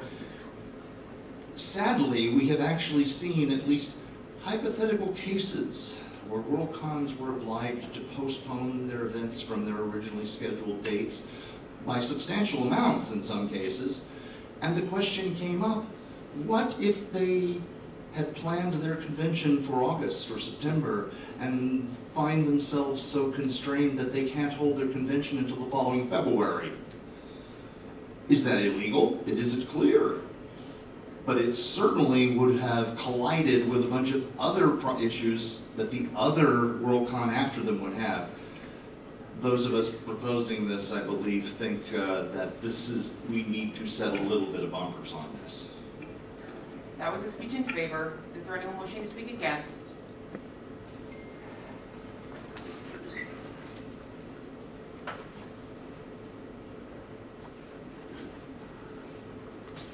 Well, I understand this may be intended to address postponements. As written, it does not do that. If I bid a convention to be held in October of the year, I could not consult with my successor about that time period being after September 30th because my successor would not exist at the time my bid was selected.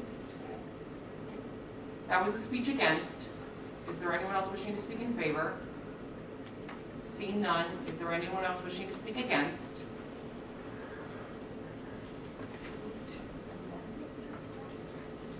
Perry and Lurie Schiefer, this does not allow for force majeure problems. Instead, you would have to bump the Worldcon to a different committee when that might not be necessary. If this con had had to have their convention on December 23rd, that would not have been allowable. Okay, that was a speech against. Is there anyone else wishing to speak in favor?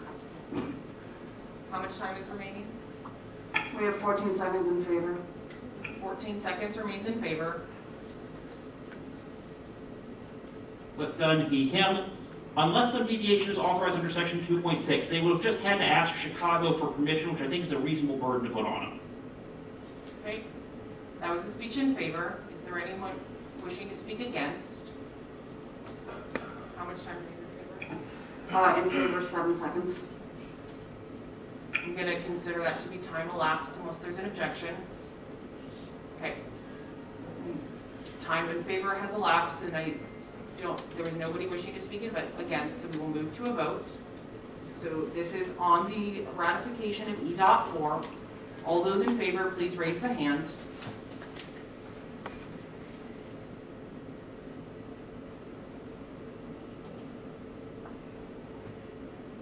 Okay, thank you. All those against? Okay. And the motion passes, and E.4 is adopted. I'm looking at 2.6 right now. Okay, it's 11:52. Our break is not until 12:15, so we are going to move on to E.5, Bid Committee Contactability, found on page 24 of your agenda. I am suggesting a debate time of 4 minutes for this. Is there any objection to 4 minutes? Hearing none, debate time is set at 4 minutes. Is there anyone wishing to speak in favor? Is there anyone wishing to speak against? Seeing none, we will move to a vote. All those in favor of ratification of E.5 bid committee contactability, please raise the hand. Thank you. Those against? The motion passes. Once we only use 1 minute, we're going to keep moving. Wait, E.6 ballot completeness is found on page 25. I'm going to recommend a debate time of 6 minutes for this. Is there any objection to 6 minutes? Hearing none, debate time is set at 6 minutes. Is there anyone wishing to speak in favor of the motion?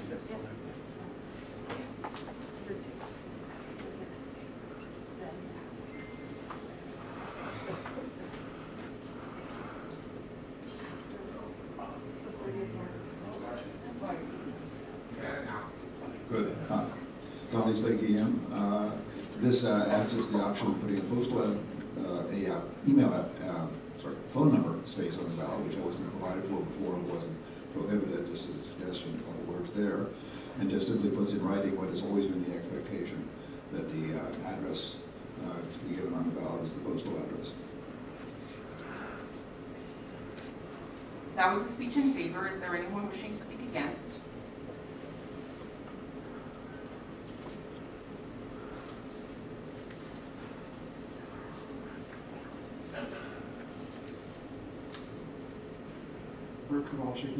I think we're getting into risk of unintended consequences. You're potentially disenfranchising future people who may actually be homeless, and this is trying to deal with a problem that perhaps was not a problem. I will remind the body to please stay in order. That was a speech against. Is there anyone wishing to speak in favor?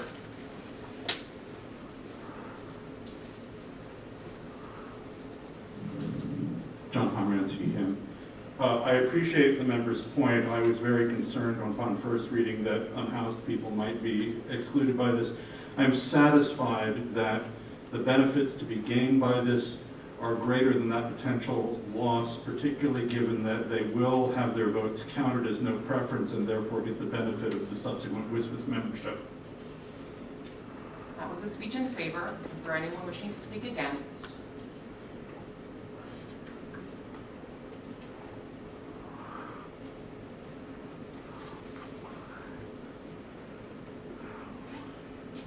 Kate Secor, she, her. Please define for me every possible format of postal address that you might accept and whether or not you feel confident in your ability to validate whether that is a valid postal address. That was a speech against. Is there anyone wishing to speak in favor?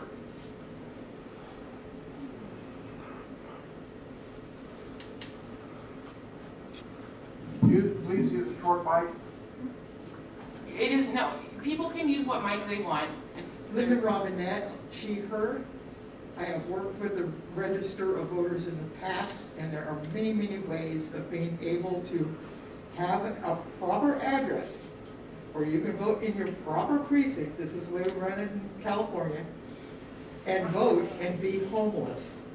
So I don't feel that the lack of a permanent address is necessarily disregarding homeless people. That was a speech in favor. Is there anyone wishing to speak against? The person next to you, I'm sorry. Dave Hook, he, him. One thing I've observed in the United States is that there are substantial numbers of not homeless, but people on reservations where they actually do not have postal addresses.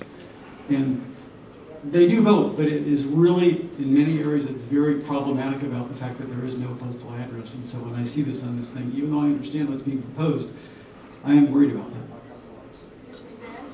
Yeah, can you please bring your badge to the secretary? One moment. We have 153 remaining for and 213 remaining against. Okay, that was a speech in favor, right? It was against, sorry. Thank you. Is there anyone wishing to speak in favor?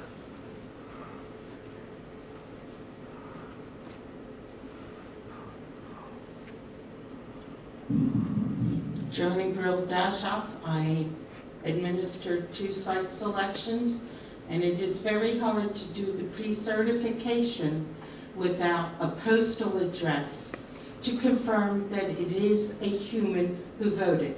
Since the reservations have ways to get you to vote in the United States elections, whatever procedure they use, we can also adopt. But truly, you've been asked by the computers lots of times to prove you're a human. I would strongly recommend we specify both postal and electronic. I know it's cheaper to contact by electronic, but first, please, can I have a postal address so I know you're real? Are we wanting to make privileged motions? Okay, then it's not time to raise your hand. Yep. That was a speech in favor. Is there anyone wishing to speak against? Sorry, pink mask. Are you wanting to make a privileged motion? No, no. Okay. Ralph Richards, he, him. With respect to the previous speaker, I think we're falling a little into American exceptionalism, and I would like to restate Kate Seaport's point. There are a vast number of countries in this world with a vast number of systems of postal addresses or ways of recording where you live, and to be honest, I doubt there is any site selector administrator out there who could look at a ballot from somewhere in the world and go, yes, this is a valid postal address or not. That was a speech against. Are you wishing to make a privileged motion? Is there anyone wishing to speak in favor? Are you? Okay, then I will recognize you. Sorry. Once you started bouncing, I could tell. Lisa Hayes, she, her. I want to make it clear that if you're on the bid or trying to run a Worldcon, it's a legal entity. You have to be able to be sued. So you have to have an address to sue from. Now, it can be a lawyer's address, it can be your friend's address, it can be anything, but something has to be there. That would be 5. We've already passed that one.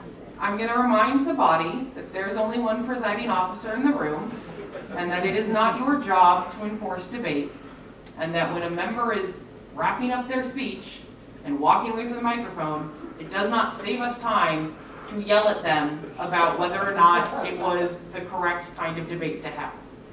So, I will, however, rule that that was not a speech about this motion. And so, I believe I had asked for a speech in favor, right? Okay, is there anyone wishing to speak in favor? Okay. In the Hawaiian mask, tie-dye mask, fun colors mask.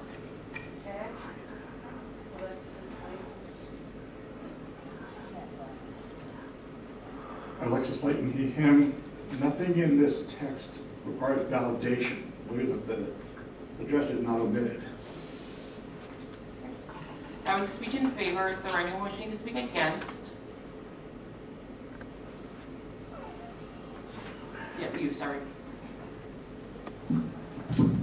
Chris Hensley, he, him. The fact is that postal addresses are not actually a useful way for validating that someone is a valid human being. My first job was in working with computers was scraping public databases of addresses. Those things can be bought cheaply, and they're valid addresses. And so even if we had the capability to validate the legitimacy of the address, that does not mean that there's a real person there. It is not sufficient for the purpose that they claim it is being used for. Thank you. As a speech against, how are we doing on time? We have 59 seconds remaining for and a minute 10 seconds remaining against. Thank you. Is there anyone wishing to speak in favor?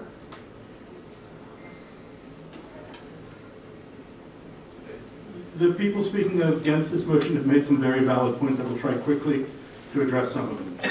You are correct. It is possible to fictitiously post an address that you found somewhere else. Having an address makes it easier for someone who cares to and has the access to that information to follow up and say, did you actually vote? It is also true that postal addresses in different cultures are wildly variable and that One moment, I'm going to interrupt the speaker. I'm sorry. You already spoke on this item, didn't you? I did, ma'am. You did. I shouldn't have recognized you, and my apologies. Okay. Is there anyone else wishing to speak in favor? Kevin Stanley, he, him. Mr. Chair, during World War II and sometime thereafter, there were, I believe, thousands, if not multiple hundreds of people, all with the same address. It was a post office box in Albuquerque. That was a postal address. Postal address does not say physical address. All of those people were at Los Alamos National Laboratories. They were not allowed to have an address, but they could all have postal addresses. And the Sears Roebuck Company were wondering, why were they sending so many catalogs to Albuquerque?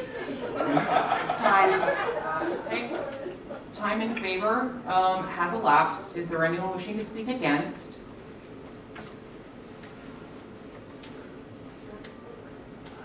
Have you already spoken on this one?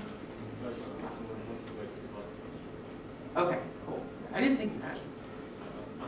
Andrew Adams, he, him. I moved to divide the question between what was represented by the maker as the editorial motion to add may include telephone address and the rest of the question, so that we may consider these two elements, which I believe are distinct, distinctive. One moment.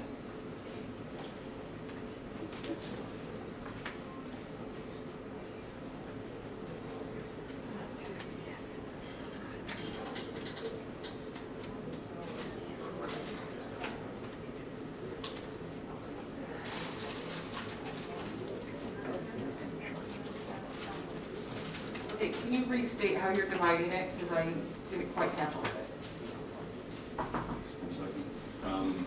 I wish to divide it. First question should be to add and may include a telephone number space, and the rest of the amendments to be a separate question.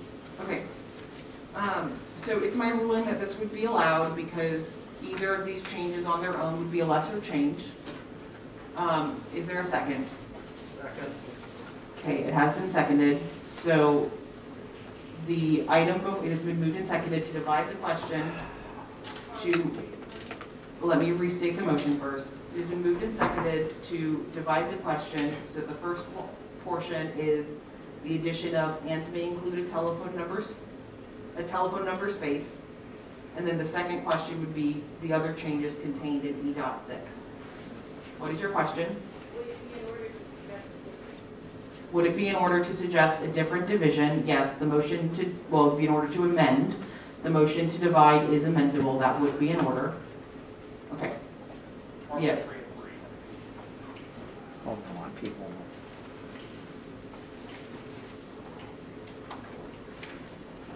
But done, he, him, if we were to divide this and the result would be the only passed one, would that not count as an amendment in the second year and thus need 2/3?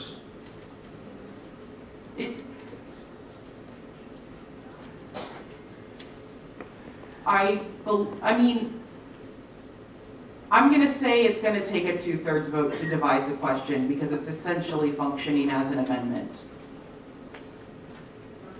Because that seems reasonable. Okay. Ron has a question.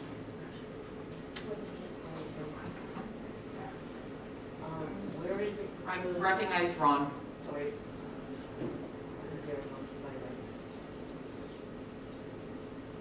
Inquiry to the proposer. Are you planning, there are additions highlighted in blue prior to the text you are asking to be included in the first part. Are you intending those to be included in the first part of the divided question or the second part? It involves email address and telephone number. That's a question for the chair. And sorry. Apologies, mixed chair. As I stated it, and the member didn't tell me that I was wrong, the first question would be solely the addition of and may include a telephone number space. And the second question would be all other changes in E.6, both those in the first sentence before telephones and those after. Parliamentary inquiry? Yes. So this is basically splitting the ratification in two, and we can ratify one, both, or neither. And if they're both ratified, they will be recombined at the discretion of the secretary in probably this exact form. Correct? Yes. I would highly recommend the secretary recombine it in this exact form. Correct. Were there any other questions? I know this is weird. Yes. Yes, Alpha. I'm trying to figure out. Yeah, okay, you're good. It looks like it's divided between 4.4 ballots, one thing, and 4.6, which is another thing. No, there's, you're looking at E.5, not E.6. We are on E.6. Thank you. Okay. Ah, right. That apology. That looks correct, and I believe we have, so we now have the division up on a slide. Okay. Great. So this is going to be a motion, this is going to require a 2/3 vote. All those in favor of division, are you wishing to make a motion? Okay. I wish to propose a different division of the second order amendment. Okay, so no, this is, it's not a second order amendment because it's a division, not an amendment. What other division are you proposing? Instead of the one that is there, I would propose to include in the top part the postal and email address, and just the bottom part is the ballots omitting the names, signature, postal address. Okay, so the alternate division being proposed would be that the first question would be the addition of postal address, email address, and may include a telephone number space. And the second question would be the addition of a sentence that begins ballot omitting name, etc. Is there a second? Second. Okay. Yes. Need a second. The proposed amendment is You need to get a mic, I cannot hear you.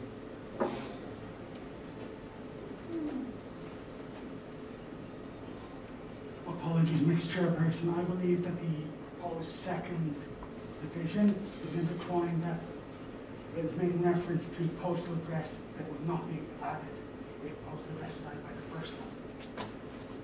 I'll take that point. Yes, that point of order is well taken. Yes, such a division would be entangled and would not be in order.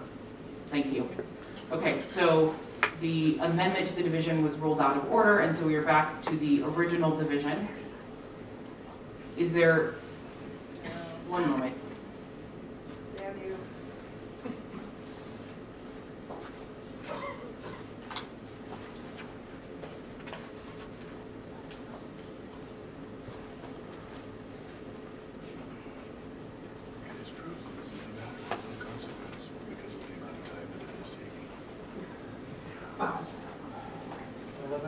Are you wishing to debate or to amend or to something else? Amend. Okay, please come forward and state your amendment. The question to divide is not debatable, that's why I asked. Councilor Fernandez, him. I move to suspend the rules and divide the question in nearly the same manner as the previous speaker, except that that postal address is duplicated across both divisions.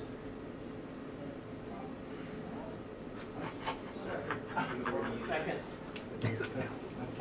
So that is not, we can't suspend the rule. The rule preventing you from dividing a question that is entangled is one of sense making and not dividing a question in such a way that you could pass one part and then it wouldn't make sense. So I'm going to rule that that can't be suspended because that would be entirely unfair to the secretarial team and to the body and to the society. So that cannot be suspended. I dispute the ruling of the chair. Okay, you've appealed the ruling of the chair. I am going to rule that this is a decision that is unappealable, as it is something that there cannot be two reasonable opinions about. It is not possible to divide a question in a way where one part of the question is dependent upon the second part of a question that leads to nonsense, and that therefore that decision is not appealable. I appeal the ruling of the chair.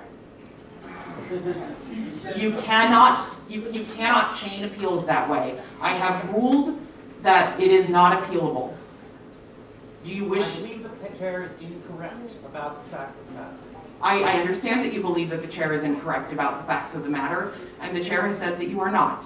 Do you wish to vote to remove the chair? Utility to take its job. Okay, so we are currently on the question of the division. Is there anyone, do you have an amendment? I'm not sure anymore. What I was trying to do was separate out the, you have to vote it as no preference from the what goes on the ballot form. Right. So I'm not sure how to do that. Okay, I understand what you are trying to do. However, what is before us is E.6 as passed at Chengdu. We are not, our system is that we ratify changes that were passed at the previous convention, and that we can, or not, and that there are certain kinds of changes that we can make to those. If you wish to make a substantive amendment that would be a greater change, then we can do that, and then it would be passed on for ratification at Seattle, and this would count as its first passage. But just because we want to be able to do a thing to a ratification does not mean it is possible to do that thing. So I guess my question is Terry and Marie Sheever. I guess my question is, would it be in order to strike out the ballots containing name, signature, and postal address may only be counted as no preference, which would be a lesser change, correct? Yeah, it would be in order to amend to strike that sentence, correct. The problem with division was that you were not striking. It would be possible to adopt that and not the other part. So is it in order to make the motion to strike that now? Not while we're on the division. Okay. Point of personal privilege, the header is wrong? The parliamentarian will work on fixing that. Yes. So under Can you division, yes. please come to the mic? Sure. Oh. We okay? Probably. Those skirts are really dangerous. They're not attached.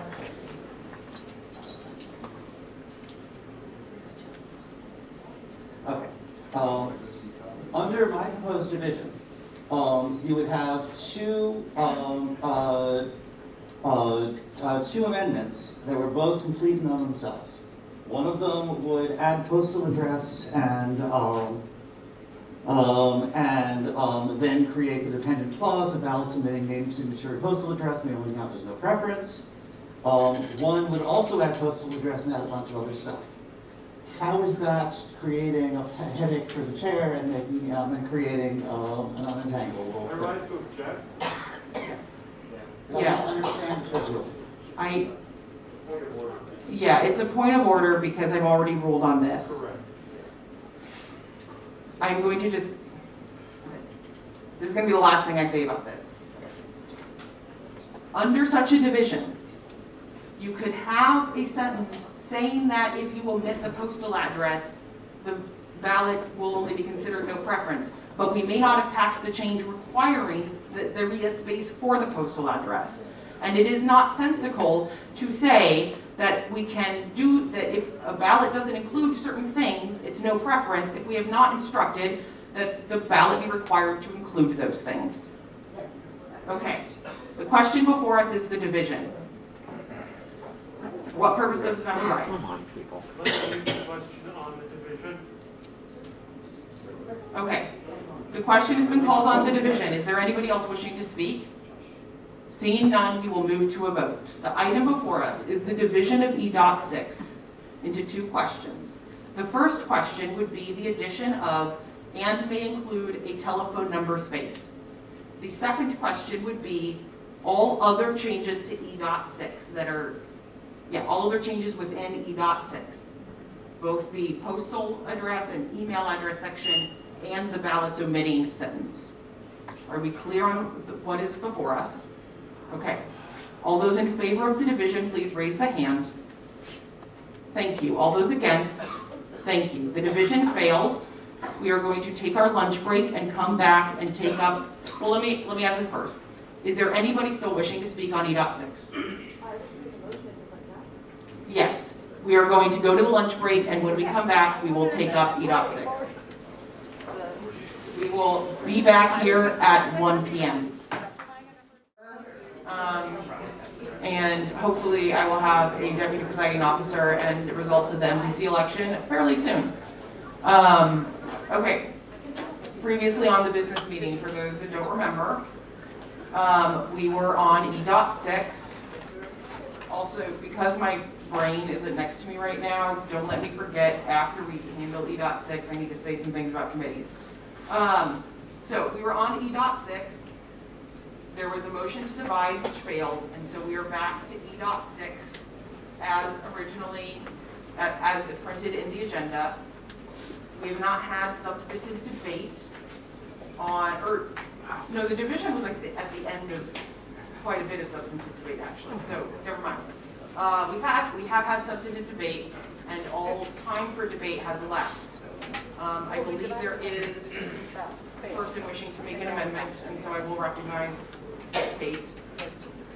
Yeah.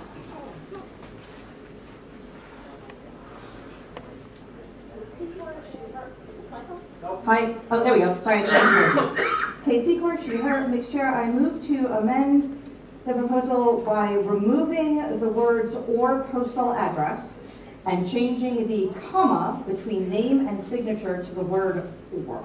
Did you want to also add the word "either" before name? Sure, if that's clearer for people. Okay. Is there a second? Second. Okay.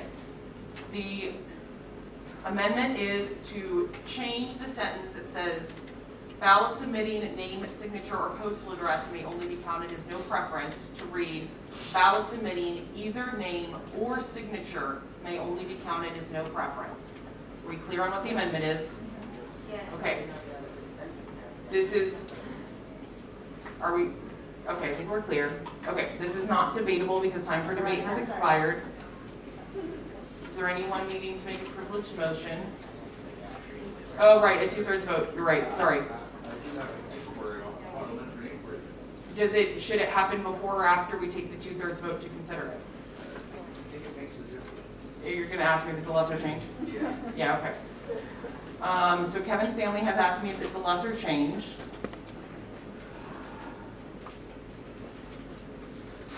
So, Not greater. or yes, a not greater change. Okay, so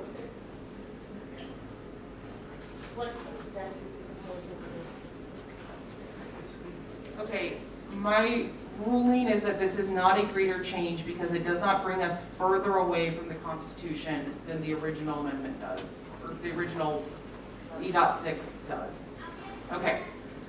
Because this is a amendment to a new constitutional change up for ratification that was not submitted ahead of time, it does require a 2/3 vote for the body to decide to consider it. All those in favor of considering this amendment, this is not a vote on whether you want to pass the amendment, merely whether you want to consider it. All those in favor of considering the amendment, please raise the hand. Thank you. All those against? That was not 2/3 in favor, and so the amendment is not going to be considered. We are back to E.6, as in the agenda. Time for debate has expired. Okay, so we are going to move to a vote. Okay.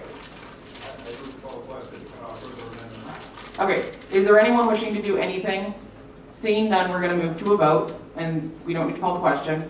So, all those in favor of E.6, please raise the hand.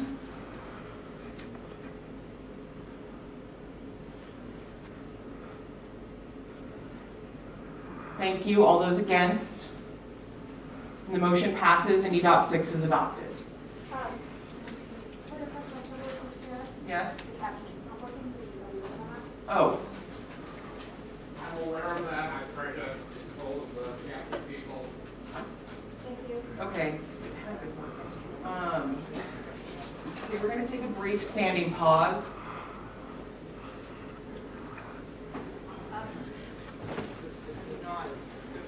Jesse, you need to commit these things. Okay, is the body okay with me giving the instructions on indicating interest in committee without captioning where it's ironic to ask back. Okay, I'm going to state this now and I'll restate it later when we have captioning. How about that? Okay. So, anyone interested in the F.13 committee, that's the location committee, I've had a few folks express interest. Please get a piece of paper, put your name and your email address on it, and put the word F.13 on it, and come and give it to me at a break. Don't feel the need to chat with me, just give me the piece of paper. For the other committees that we've created, like the Hugo Process Study Committee and the Business Meeting Committee, please email businessmeeting@glasgow2024.org, and we will get your interest passed along to the chairs of those committees. The address is businessmeeting, with or without a hyphen, at glasgow2024.org. Yes? Where might we find some spare paper? Where might you find some spare paper? Mary Ann has some, apparently. And the hotel has some. And we have paper up here. If you need the paper, you can come up here at the break and grab the paper to then fill it out. If you did not get the email address verbally, the slide ignore the rest of the slide, but the slide I have has the email address on it. So, Ron, what is the situation with the captioning? Well, we are troubleshooting. Apologies for the inconvenience, unquote. Okay.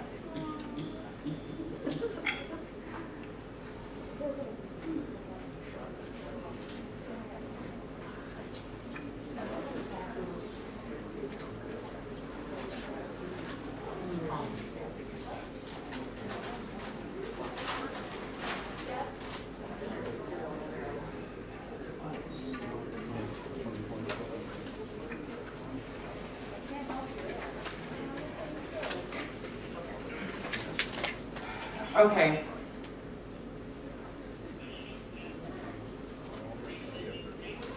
Given that we don't have a timeline from them, we are going to go ahead and move forward with that captioning. Please, I'm going to ask the body, since we do not have the captioning, to please make sure to speak clearly and not speak too quickly when you speak, so that members who have difficulties hearing or processing are able to follow. And hopefully we will have the captioning again soon. Do we have a result for the Merck Protection Committee elections? We do have a result. The first seat went to Donald Eastlake, the second to Linda Dinneroff, and the third to Olaf Rockney.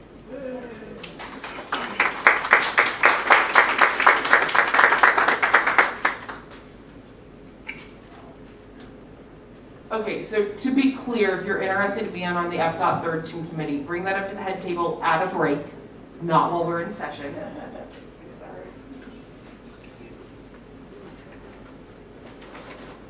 Is there an objection to thanking the tellers and ordering them to destroy the ballots? Seeing none, it is so thanked and ordered.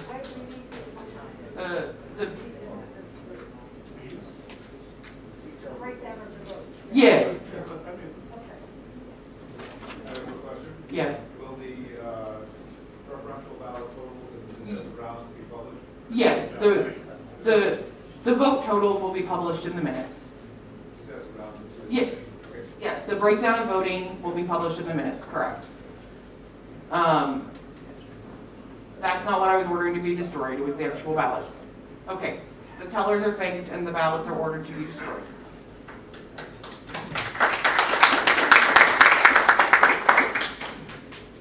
Okay. So we are now moving to E.7, independent films. Before we get started, is there any objection to the body of the chair reminding you all or informing you all of the results of the consultative vote that was conducted? Okay. Hearing none, I will do so. I didn't want you all to feel that I was unfairly preferencing anything. So there was a consultative vote of the membership conducted online prior to the convention. There were 1,260 total votes, with 42.3% in favor and 52.7% against. 42.3% in favor, 57.7% against.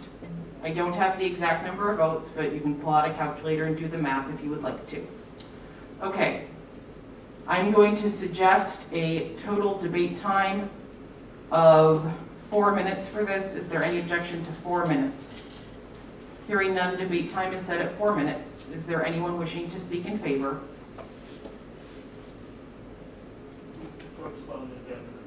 Second.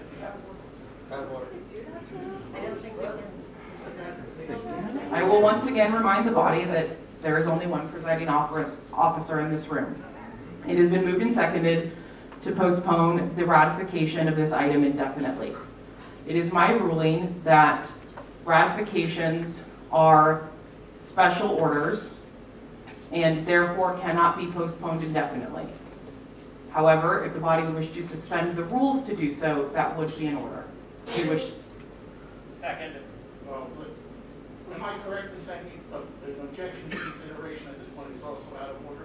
An objection to consideration would be out of order, and I don't think I would allow that to be suspended. Then I move to suspend the rules to allow it.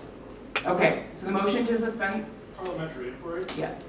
Would a vote to suspend the rules require a greater percentage of this body than a vote to simply defeat the motion once it came before us? Correct. I will restate. The question is, does a vote to suspend the rules require a greater majority than a vote to simply defeat the ratification on its face? And that is correct. The motion to suspend the rules has been moved and seconded. Okay, and to be clear, the motion to suspend the rules is a 2/3 vote, but is neither debatable nor amendable. Postpone indefinitely, while also a 2/3 vote, is debatable. So we are only voting on the motion to suspend the rules so that we can then make a motion to postpone indefinitely. All those in favor of suspending the rules to allow us to move to postpone E.7 indefinitely, all those in favor of suspending the rules, raise a hand. Thank you. Those against? And the motion does not pass and the rules are not suspended. The item before us is E.7 with 4 minutes of debate time. Is there anyone wishing to speak in favor? Seeing none, is there anyone wishing to speak against? Ms. Berkeley.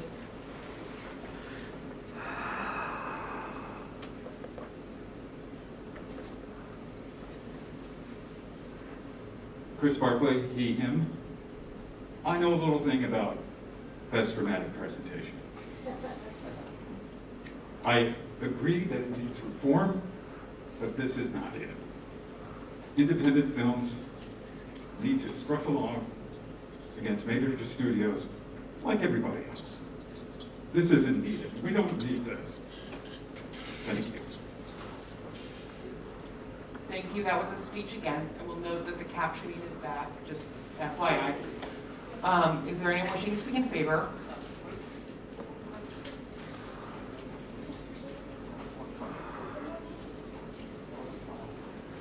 Call the question.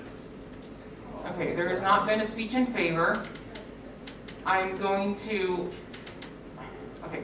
Is there anyone wishing to speak against? Okay. Is there anyone else wishing to speak in favor? Is there anyone else wishing to speak in favor?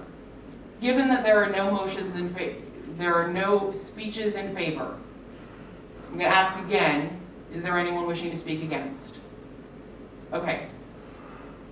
Since there is it 2 total minutes or 2 minutes? No, the standing rule. Okay, so there's currently less than 2 minutes, so it would require a suspension of the rules. I'm going to... 2 total? Okay, here's the thing. We have some procedural stuff we have to figure out. I'm going to recognize the speech against while we do that because that will not take any more time. Who wants to speak against? Okay. I'm going to recognize Thank you, Mixed Chairperson. I just want to say this shouldn't just be defeated, it needs to be defeated with prejudice, because the Hugos are not equipped to handle items that are not widely available. A vast majority of our membership and the voting public are unable to see these items during the eligibility period. Also, there's a definitional problem where movies that should not be considered for an independent Hugo Award could definitely be considered for one. The last year's winner, Everything Everywhere All at Once, is by an independent studio. The Avatar 2, Way of the Water, was by IAC Films, which is classed as an independent. There is no definition that excludes those, that allows us to celebrate the smaller things like Molly Max in the future, which I proposed a extension of eligibility, because it's a great movie and I want people to see independent films. I believe independent films should be celebrated. This is not the way to do it. Thank you. That was a speech against. Is there anybody still wishing to speak on this matter on either side? Seeing none, we will move to a vote. All those in favor of adoption of E.7 independent films, please raise the hand. Thank you. Those against? Thank you. The motion is not adopted.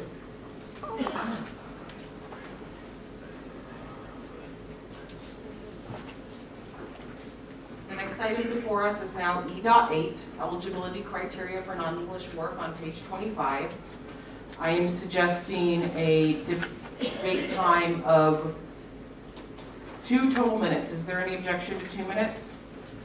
Hearing none, debate time is set at 2 minutes. Is there anyone wishing to speak in favor? Is there anyone wishing to speak against? Seeing none, we will move to a vote. All those in favor of adoption of E.8, raise the hand. Thank you. Those against? Thank you. And the motion passes. And E.8 is adopted. This brings us to E.9, Best Fancast Not Paying Compensation, on page 26 of your agenda. I'm suggesting a total debate time of 4 minutes for this. Is there any objection to 4 minutes? Hearing none, debate time is set at 4 minutes. Is there anyone wishing to speak in favor? No? Okay. Is there anyone wishing to speak against? The person in the green.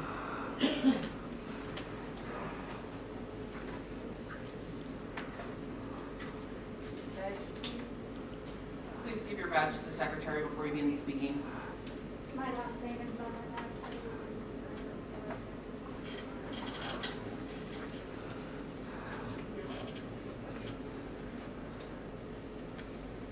Kelsey Shapira, she, her. For context, I'm a booktuber on my own YouTube channel as well as a co-host of a monthly live stream project. I also nominate in this category every year. This change to the rules makes no sense to me either as a content creator or a nominating voter. Content creation in audio and video formats can be both monetarily costly and time-consuming, and it is par for the course for creators to attempt to defray some of these costs through some form of monetization, be it Patreon, the YouTube Partner Program, or what have you. Most are not turning a profit at this. If this amendment is meant only to disqualify fancasts taking in money over a certain amount, it needs to specify that. If it's not meant to apply to fancasts monetized through the platform on which they're published, such as YouTube or TikTok, then it needs to be more clear on this point.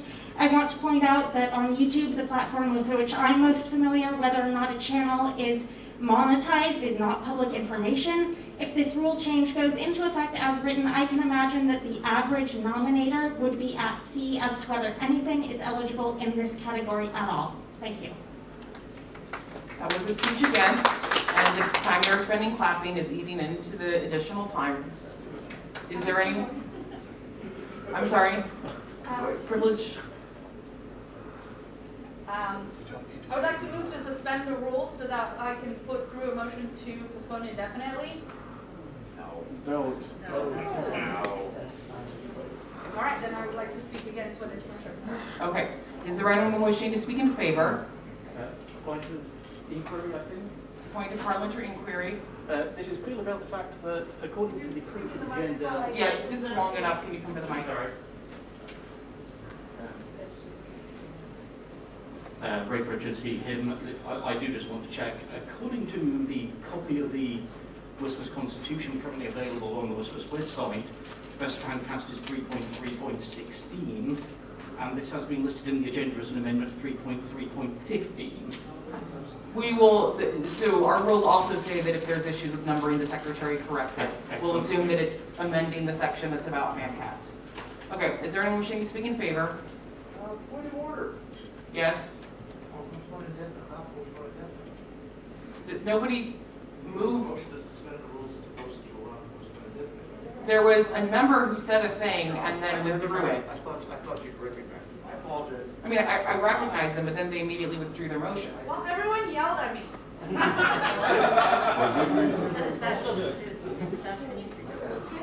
That is true, and I will apologize to the member because I did forget to remind the body when you did all yell at the member that y'all aren't the presiding officer. I didn't mean for this to become my catchphrase, but it has become so. So I do apologize to the member for the behavior of the body. I think we're still looking for a speech in favor. Do you wish to speak in favor? Yeah. Okay.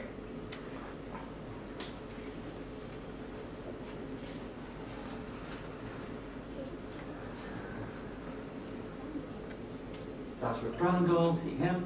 So I appreciate the concerns of the previous speaker, but this does specify a strong and obvious distinction. It does not say if you've taken any money, you can't qualify as Fancast. It says if you pay people, which is to say if you take profits. Okay, once again, please don't try and correct the member on their debate. That's not in order.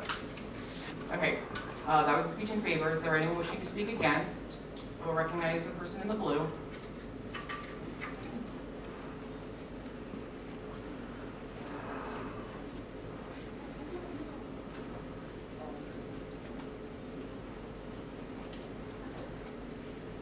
Claire Russo, she, her. I'm a two-time Best Fancast finalist. And I would like to point out that I don't think the wording is clear. I also think the fact that the phrase non-professional is already included makes the amendment redundant.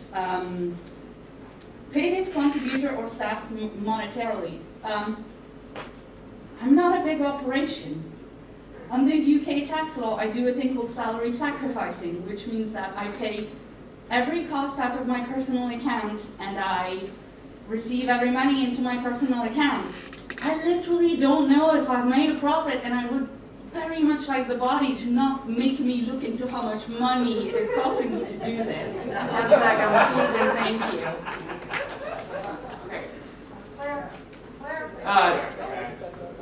Yes.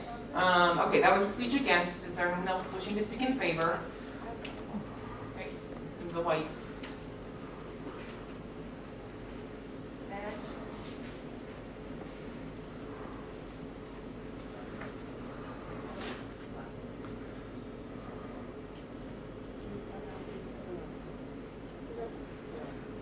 Mixed chairperson, I'm Kendall Bullen, he, him.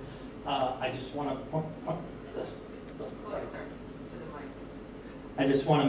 point out that a lot of people are throwing around terms that are not in this amendment. It doesn't say make a profit. It says paying contributors of staff, which, at least to me, is not the same thing as you make a profit. So I'm in favor. Okay, that was a speech in favor. Is there anyone else wishing to speak against? Okay, I will recognize the person in, well, you're all in black and white shirts, the middle of the three of you. How much time is remaining? 9 seconds. Okay, so I should have asked that first. Mr. Chair, does this mean that, sorry, Mr. Chair, would this mean that the Hugo Committee has to audit the books for all of these in order to determine whether they paid people and how much? I'm taking that as a rhetorical question in debate.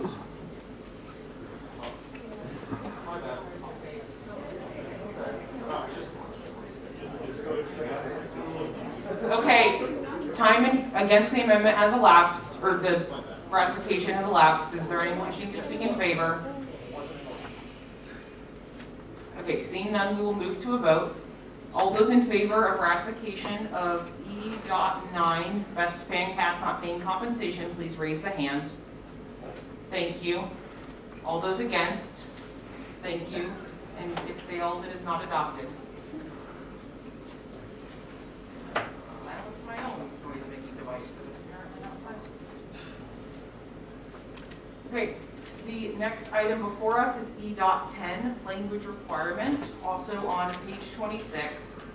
I am suggesting a debate time of 2 minutes. Is there any objection to 2 minutes? Hearing none, debate time is set at 2 minutes. Is there anyone wishing to speak in favor? I'm sorry? Parliamentary inquiry? Parliamentary inquiry. Okay. Could the chair rule on the... Please come to the microphone. And it may just be me, but... him. Could the chair clarify, first of all, whether in the second sentence, in the middle of the words to be added, does and does that and equal and or? And if it doesn't, if it was or instead, would that be a greater or lesser change? I can conceive of a time when the current committee speaks one language, the previous committee speaks a second language, but the book has already come out in the language of the preceding committee. So does it have to satisfy both or either?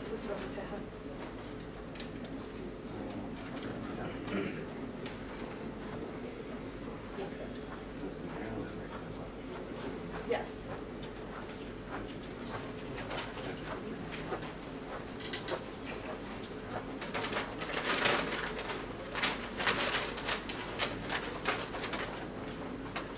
Thanks, Claire. Thanks for fellow podcasters.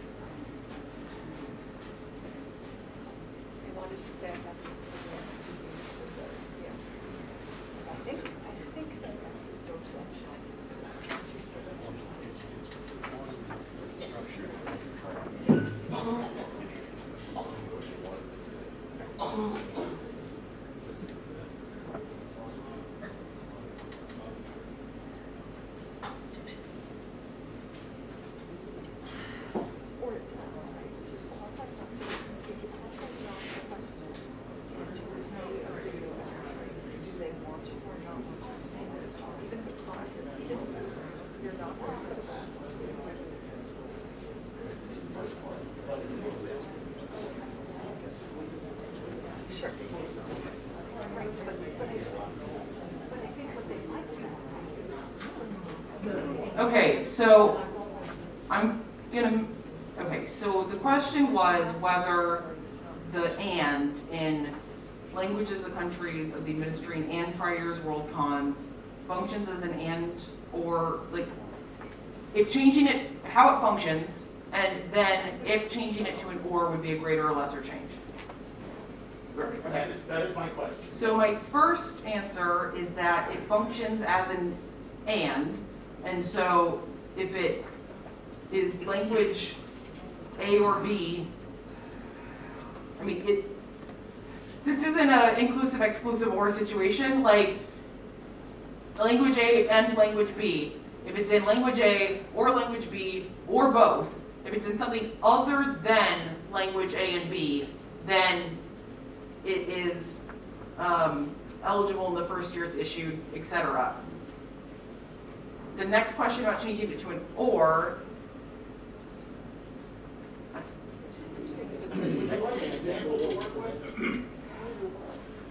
Mr. Pomerantz, please lawyer me. Ms. Chairperson, I am reluctant to interfere with your masterful conduct of this meeting. I suggest, however, that this is not a matter before you, that the interpretation of the language that was passed by the last WSFS meeting at Chengdu and the language that is currently before us as written in both the agenda and presented to us not on the screen yet, is subject to interpretation, but not by the chair of the WSFS business meeting, but by any future Hugo administration should this body decide to ratify the amendment. Yeah, you're correct. Thank you. Yeah, I don't get to decide what qualifies for Hugo Awards. Thank God. That's other people's jobs. Thank you for helping me get out of that spiral. So that's my ruling. I don't think it answers the second part. I know it doesn't. Doesn't, nor was it intended to. No, I know it doesn't answer the second question. So maybe it needs extensive review, right? No, my ruling is that if I am unsure if the change would change the meaning, then it is a greater change. So it would be a greater change. Okay. What is before us is E.10, which I set a debate time of 2 minutes, right? Okay.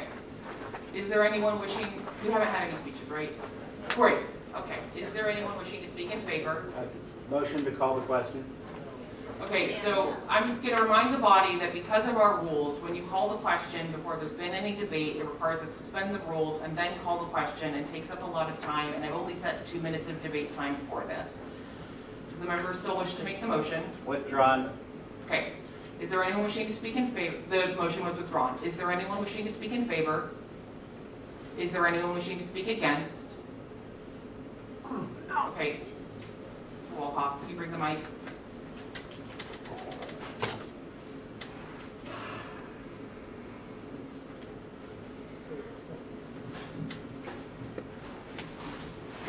Thank you, Mixed Chairperson. Lou Walkoff, he, him. I'd like to give a specific example regarding 3.4.2. Works originally published outside Scotland or China and first published in Scotland and China in the previous calendar year shall also be eligible. Works published outside Scotland and China shall also be eligible. I think that if you look at the current slate of Hugo nominees for this year, you'll find that all of them originated outside of one or the other of those countries. The language problem is equally problematic unless you somehow arrange that at a minimum every other year you have the Worldcon in an Anglophonic country. Okay, that was a speech against, and time against has now elapsed. Is there anyone wishing to speak in favor? Seeing none, we will move to a vote. All those in favor of ratification of E.10 language requirement, please raise the hand.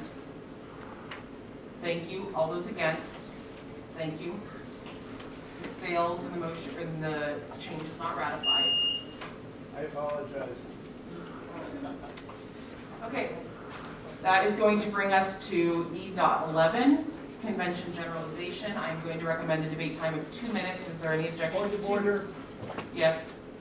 I would like to move for a suspension of the rules and reverse the order of consideration of 11 and 12, since if we vote down 12, 11 becomes moot. Okay, so the second part was a speech, and that's irrelevant. You have moved to take up something out of order, to take up E.12 before E.11. This requires a 2/3 vote. Is there a second? Hearing none, the motion is not before us, and we'll move to E.11. I believe yeah, you didn't object to 2 minutes, so that's where we are. Is there anyone wishing to speak in favor of E.11?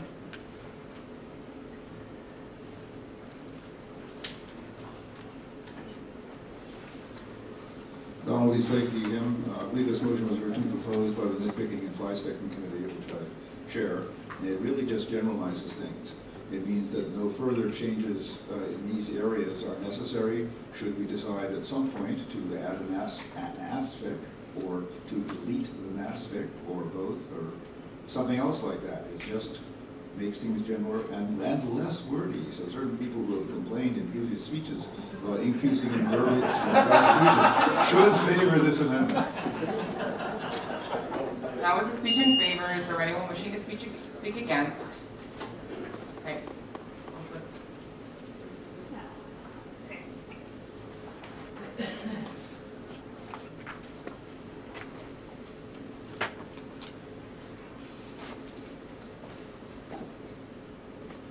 difficulties with the term selected committees. Selected conventions, etc., because it says nothing about what conventions are selected and by whom and all of that. I think it is much too indefinite. Okay, that was a speech against. How much time do we have to bring in paper? 30 seconds. 3 or 30? 30. 30, okay. Is there anyone wishing to speak in favor? Kevin Stanley, he, him.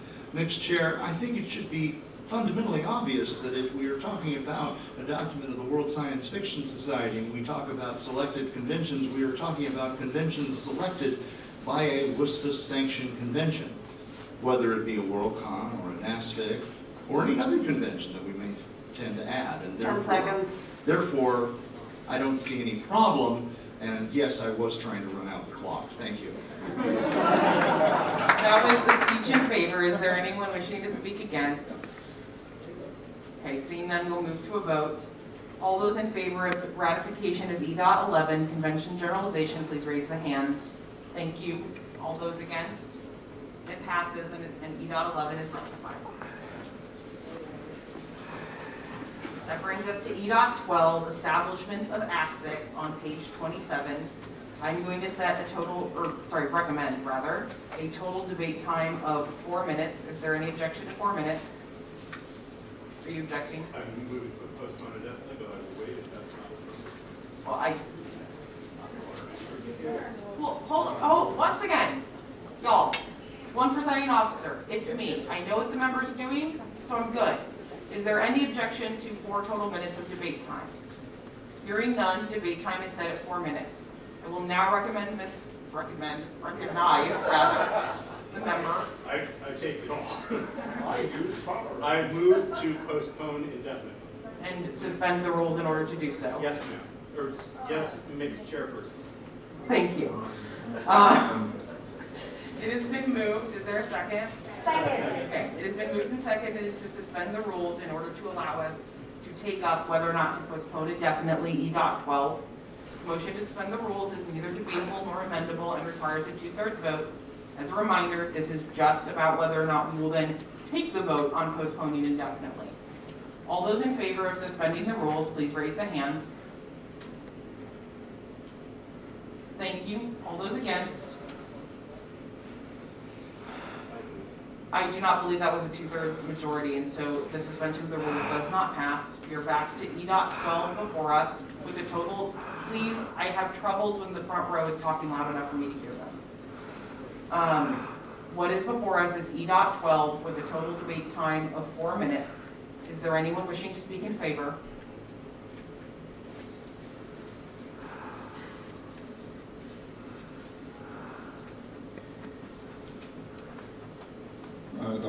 Nominee Slakey, him.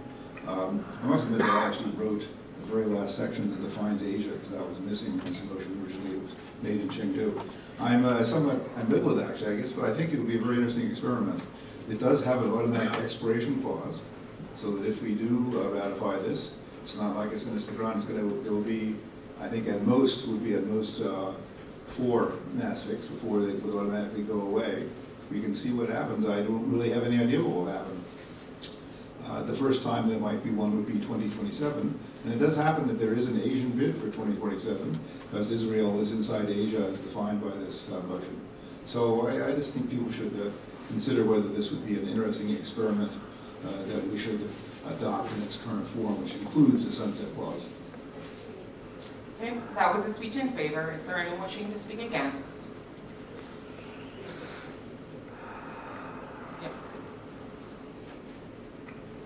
Harry and Marie, she, her. I think the NASPIC was a bad idea, and the ASPIC is an even worse idea. There's not any evidence whatsoever that there is any group outside of Chengdu that wants to host ASPICs, and just because it might be interesting to see what happens isn't a good reason to add it to the Constitution. Okay, that was a speech against. How much time is remaining in favor? We have 1 minute and 14 seconds in favor. Okay, is there anyone wishing to speak in favor?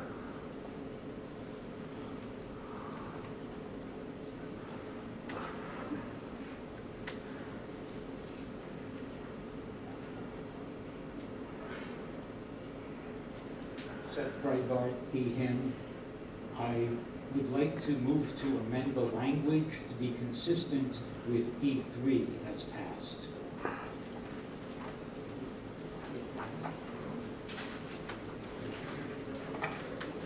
Okay, so the motion is so E3 is the consistent change that changes a whole bunch of supporting to WSFS.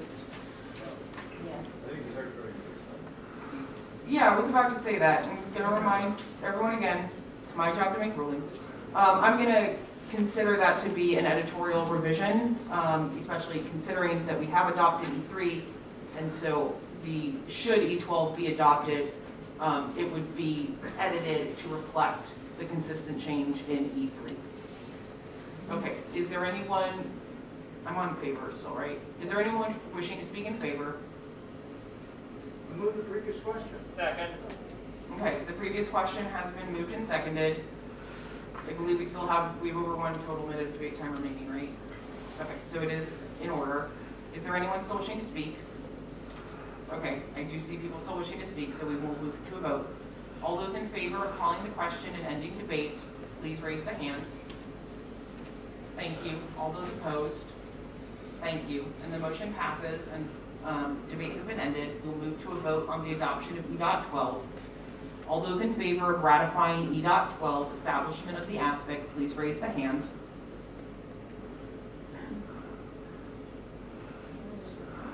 I need to continue with the vote, so thank you. Thank you. That was for you all. Thanks. Okay. All those opposed, please raise the hand. Thank you. And the motion has failed, and E.12 is not adopted. Yep. We're going to stop for 10 minutes, actually, because we are close to our bio break time, and it seems like the break between the E's and the F's is a good place to take a break. So we will reconvene at 1:57. Back in order. I need all conversations to cease and members to take their seats. Okay. Oh. Right. Okay, we're going to move to the F's. Our new constitutional changes. So we are starting with F1. So as a reminder, for the standing rule change that we enacted way back on Friday, for the items that have come up in the first pass, they've come up during a main business meeting, and so a motion to postpone indefinitely would not be in order. Once we get to F14, such motions would be in order. However, I will remind the body that by our standing rules, the motion to postpone indefinitely is automatically, by default, assigned 4 minutes of debate time, and it requires a 2/3 vote. I would remind the body to think about the debate times that I've been proposing and use that to consider whether or not a motion to postpone indefinitely will actually accomplish what you wish. Okay. We are going to move to F.1, which is on page 28. F.1, missing in action. I am recommending a total debate time of 2 minutes to this. Is there any objection to 2 minutes? Hearing none, debate time is set at 2 minutes. Would one of the makers of the motion like to speak to it? Warren, take notes. Because our secretary is going to speak. This amendment came up because as Linda Denoff, she, her, as we were working on the conversion of voters to the database for Seattle in 2025, we noted that there were guest stub memberships, or people had purchased 2 memberships intending to give one to someone else. I'm talking about WSFS memberships. And since there was no reason not to change these memberships or give refunds when there was a mistake, we went ahead and on a case-by-case basis did so. This amendment simply says that until such time as a vote is taking place, whether it's site selection or Hugo voting or nominations, that these changes can be made. Thank you. That was a speech in favor. Is there anyone wishing to speak against? Carrie Ann Lurie Marie Sheever. I just have a question. It says that if the member dies, the membership is transferred to the estate of the decedent. I just want you to answer me whether or not the estate of the decedent is considered a natural person or not. So that question is directed at me. The estate is not a natural person, because it's not a person. Well, it's a legal person, it's not a people person. It's not a natural person.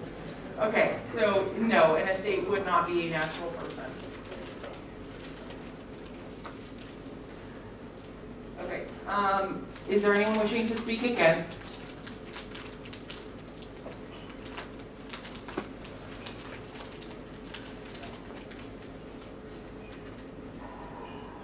Joshua Grungold, he, him. I move to strike the word accidentally in this motion, because we're not meeting mind readers. Second. Can you remind, where line? Oh, there it is, line 3. So it has been moved and seconded to strike the word accidentally, so that point A would read, when a person purchases a WSFS membership for someone without providing a name or purchases a duplicate membership. It has been seconded. Do you wish to speak to it? I think I've done that. Okay. So the total time remaining is divided between, so it's going to be like a few seconds on each side. Yeah, it's going to be like 30. Do you wish to speak against? I wish to object. Okay. I think it's Point a of greater order. change. Go ahead. Who are you? Okay. One presiding officer. Thank you. What is the member's point? I actually am not certain I'm right, so I asked the chair to determine whether or not it is appropriate to take this up, because I'm not sure that we can amend with a greater change at this point, and I think this is one. This is a new constitutional change, Oh, not a ratification. At this point, they're all greater changes. Okay. I apologize. Is there anybody wishing to speak against the amendment? Okay. Is there anybody else? I'm sorry. You wish to speak against? Yeah. Okay. How much time is remaining? If we're not counting that, we have 31 seconds each side. Let's not count that. I wonder if the intent here is to actually to be able to transfer the membership to an actual person. Transferring it to someone's estate does not seem to be. That is not germane. The debate is on the amendment, which is purely about striking the word accidentally. Oh, I'm sorry. Okay. Is there anyone wishing? Is there anyone wishing to speak against the amendment? Is there anybody else wishing to speak in favor? Oh, the amendment? Not the amendment, the... Okay. Seeing no speeches about the amendment, we will move to a vote. All those in favor of striking the word accidentally, raise the hand. Thank you. All those opposed? Thank you. And the amendment passes. Can I restate the motion first? Sure. Sorry. Okay, the item now before us is F.1 as amended, so that point A now reads, when a person purchases a WSFS membership for someone without providing a name or purchases a duplicate membership. That is the item before us, is F.1 as amended. What is your question? I withdraw. Okay. Sorry. How much total debate time do we have left? Any? I think it's under 10 seconds. Okay, we're going to say debate time has elapsed. We have had substantive debate on this matter. All those in favor of F.1, please raise the hand. Thank you. All those opposed? And it passes. I'm not going to say after everyone that these will go on to Seattle for ratification, but it's going to do that. Yep. One moment.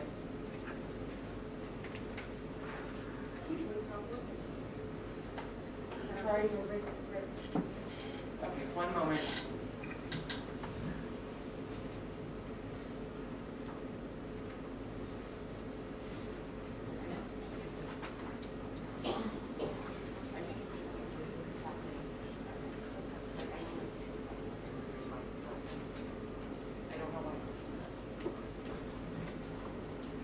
Okay, we are going to move on to F.2, the way we work. I'm going to recommend a total debate time of 4 minutes. Is there any objection to 4 minutes? Hearing none, debate time is set at 4 minutes. Is there anyone wishing to speak in favor? Whether you want to have me do the alternate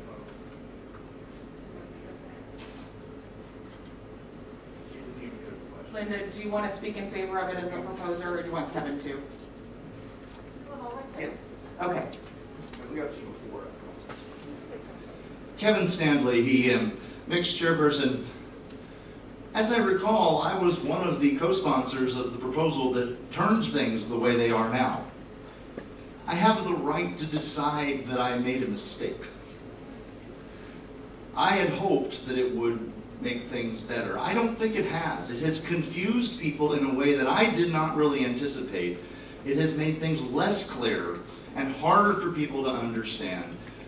I think people understand the concept of a supporting membership and an attending membership better than they understand this separation of membership types. I think we need to go back to the older terminology, although we can continue to make it not possible to transfer the supporting membership. So that means if you've got an attending membership, to transfer it, the person you're transferring it to would have to also purchase a supporting membership. And I think that would retain it. So I do believe that's what would happen. Is that not right, Ms. Denaro? Yeah. So I think we made a mistake. I think we've confused more people than we've helped. So let's go ahead and go back to something that works. That was a speech in favor. Is there anyone wishing to speak against? Point of inquiry, I'll let her. Mr. Stanley? I'm sorry, you need to address the chair, not another member. What is your point of inquiry? Do you have a parliamentary inquiry? No, I have a question on what he said, which I don't think I... Okay, so that would be debate. Yes. So I'm going to recognize the person in black and white stripes. I'm trying to not privilege names for some people and not others. We're doing very well. Particularly she, her. I am somewhat distressed by the tendency of this body to think that our failure and ability to explain things means that we need to change the Constitution. Maybe we need to change how we explain things. There are infinite numbers of professional societies where you become a member of a society and then you buy a ticket to go to the convention. You're really going to tell me you think Bristol's members are stupider than members of the IEEE?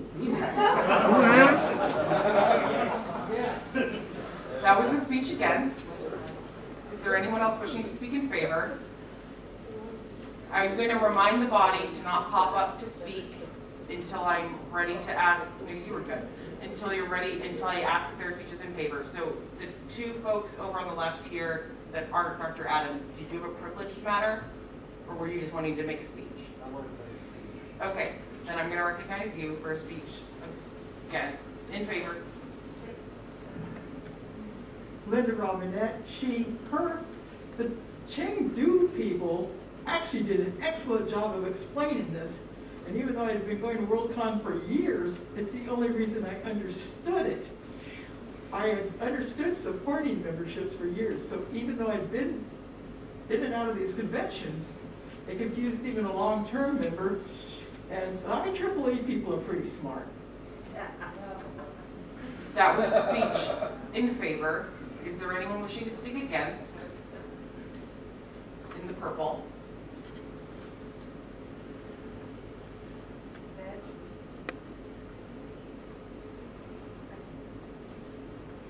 Alan Fleming, he had an ex-chairperson. We just haven't given it enough time to bed in yet. We just haven't given this time enough to bed in yet. Supporting and attending memberships were terminology that were understood for a very long period of time. We are making changes in the process of being understood.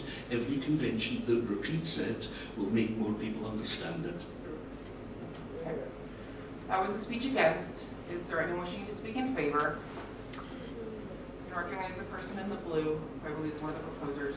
Teal, yellow.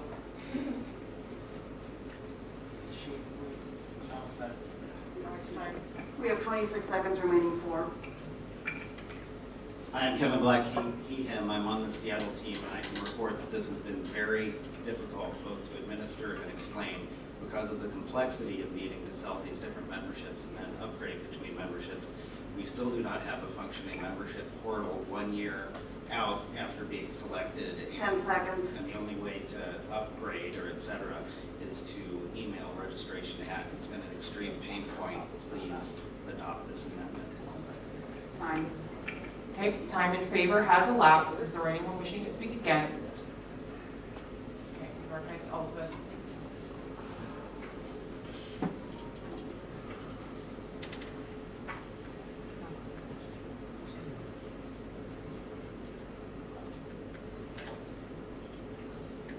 We are not more stupid than the ICCC. We are a totally different organization than they are. You know, they are very professional, they do all sorts of things in meetings, they publish papers. We don't do that. The basic reason for membership, supporting membership, is you are supporting the convention. Now, I was entirely in favor of this before. I think we go back to what our people understand, not what professional organizations would understand. It's we're us. I believe that was a speech in favor. Yes, but we only have one chair. Okay, time in favor has elapsed. I'm sorry. How much time was remaining for speeches against? Minute, 10 seconds. Is there anyone wishing to speak against? Okay, I'm going to say, I'm going to cut it in half and say that there's 30 seconds left. I'll recognize you for speech against. Oh, well. You want me to do 45? Okay, you know what? It's a minute, whatever. Go ahead. Speech against. Jason Spitzer, he, him. Oh, sorry, what was that? Jason Spitzer, he, him.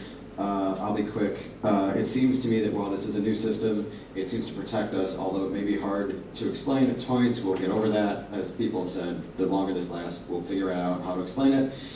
We can figure out and iron out administration points.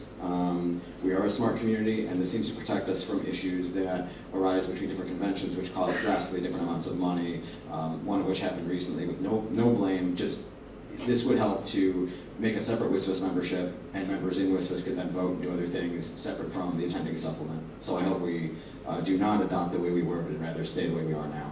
Thank you. That was the speech against. Is there any time in favor has expired? Is there any? You have 23 seconds. Okay, is there anybody else wishing to speak against? Okay, the person with the awesome hair. I know awesome hair when I see it.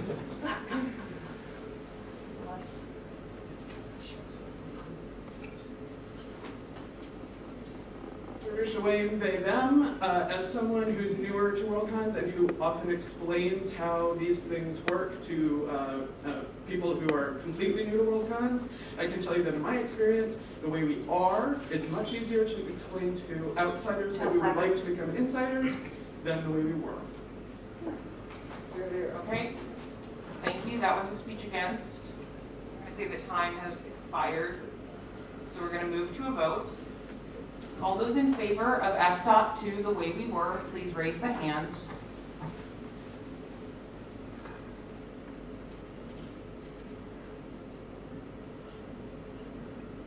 Thank you. All those against?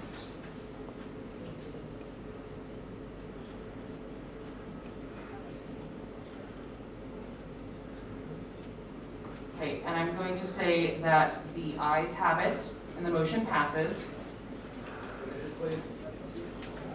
Okay, I'm going to, according to our standing rules, it does require 10% of the body for a division. I'm going to ask for those who would like a division and a counted vote to raise the hand. That is not 10% of the body, and so we will not do a division, and the motion passes. And it comes up again next year, but I'm not saying that every time. Because we may not all know how the new constitutional changes work, but I'll remind us at the end. The slide says that these items will pass the 2025 Worldcon. The slides say it. That brings us to F.3, required license agreement on page 29. I'm going to recommend a total debate time of 2 minutes for this. Is there any objection to 2 minutes? Hearing none, debate is set at 2 minutes. Would the chair of the MPC or somebody else from the MPC like to speak in favor of it?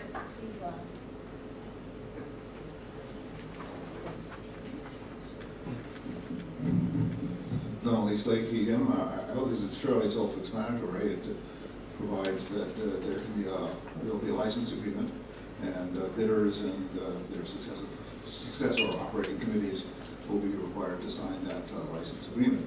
And in order to protect against, unduly severe or onerous agreements or something like that, it requires that this license agreement be approved by the Market Protection Committee, which has representatives of this business meeting. Most of the members of the NPC represent the business meeting, and also representatives of selected conventions to help advise the NPC in voting numbers. Okay, that was a speech in favor. Is there anyone wishing to speak against?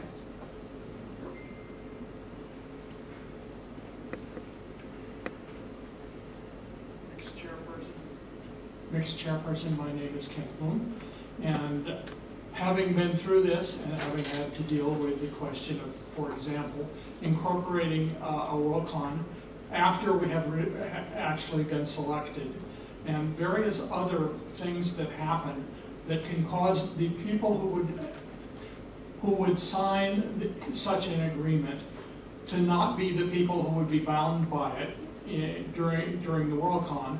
I think this is an attempt to do something that may not be even possible. And if it is possible, I'm not sure that these are the right words. So I suggest we should put this down and let people work on it more over the next year and possibly come back with something else. That was a speech against. How much time is remaining in favor? 25 seconds. Okay. Is there anyone wishing to speak in favor? In the blue.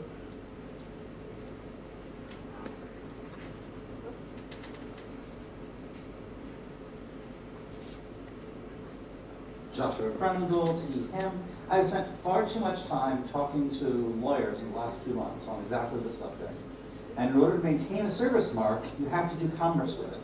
This is a way to make sure that WSFS is doing commerce with our marks so we can maintain them. That was a speech in favor. How much time is remaining against? 12 seconds. Is there anyone wishing to speak against? Seeing none, we will move to a vote. All those in favor of F.3, required license agreement, please raise the hand. Thank you. All those against? Thank you. The motion passes and will be passed on. And it brings us to F.4, MPC procedures. I'm going to recommend, also on page 29, I'm going to recommend a total debate time of 6 minutes. Is there any objection to 6 minutes? That wasn't an objection, right?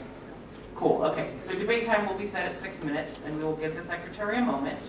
I will ask while we do so if somebody from the NPC, the chair, or somebody else would like to speak to it, they can come to the mic to get ready to do that.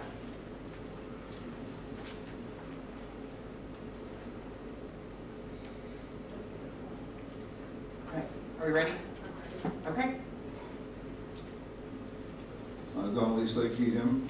This is to provide clarity and regularity for the NPC procedures. For example, NPC has always assumed that a majority was the quorum, which sort of follows from Robert's rules, but this would make that clear when NPC wants to act. Also, there's no current provision whereby some members of the NPC can force there to be a meeting, for example, if the chair doesn't feel like holding one or something like that. This sort of basically adopts normal, sort of standard kinds of procedures for that sort of thing in a kind of a minimal form. Currently, there's no specification of the officers of the NPC. It's provided at least have to have a chair, secretary, and treasurer, which is the normal kind of thing. They can have other officers. And it's very common for our treasurer not to have actually been a voting member, so you can have officers who aren't voting members. All that's provided for in here.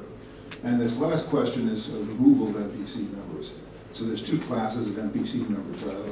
No particular provisions seem to be needed for members who are appointed by Worldcon, because they can remove and replace those anytime they want. The question is elected members. And the view in this is that elected members are elected to represent a particular business meeting, and part of the strength and stability of the MPC comes from the fact that these members are elected from different business meetings held at widely different geographic locations in different years. So, for example, this business meeting, if you're here, you might say, I want to be able to throw all the bums out. Well, you know, do you want the people who are elected by this business meeting to be able to be removed by some different business meeting? No, perhaps not. So this provides that removal, which I think should be a very rare and unusual case, is done by a 2/3 vote of the MPC. Okay, that was a speech in favor. Is there anyone wishing to speak against? I will recognize the person in the ferns. Yeah, you, orange mask, yes.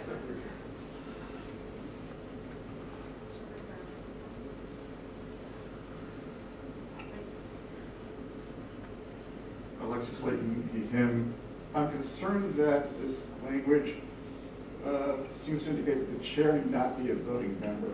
And I wish to amend to add after in the second sentence of the addition, officers other than the chair need not be elected voting members.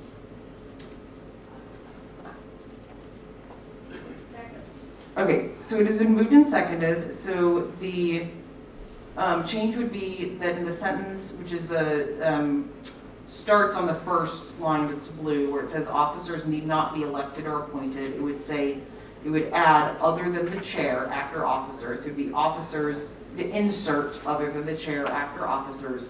So it would read officers other than the chair need not be elected or appointed, etc. Has been moved and seconded. What is the total amount of time remaining for debate on this item? Okay, so it's going to be less than 5 total minutes. Are you going to want to speak to your amendment? Okay. While the timekeeper figures out how much time we're going to have on each side, is there anybody wishing to speak in favor? Is there anyone wishing to speak against? Okay. Okay, so 155 to a side. I will recognize in the purple in the back.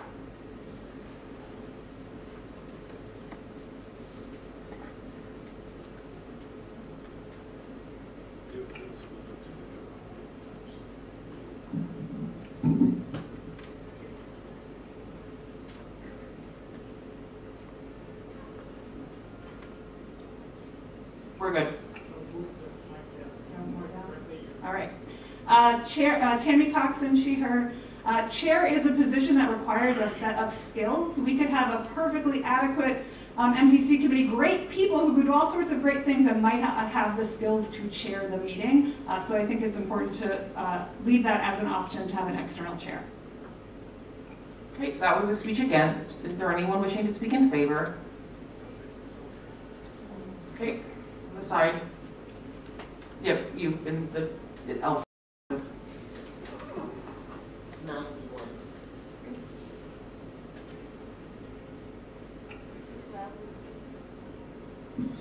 I agree with Tammy, the previous speaker, that an outside chair is sometimes needed.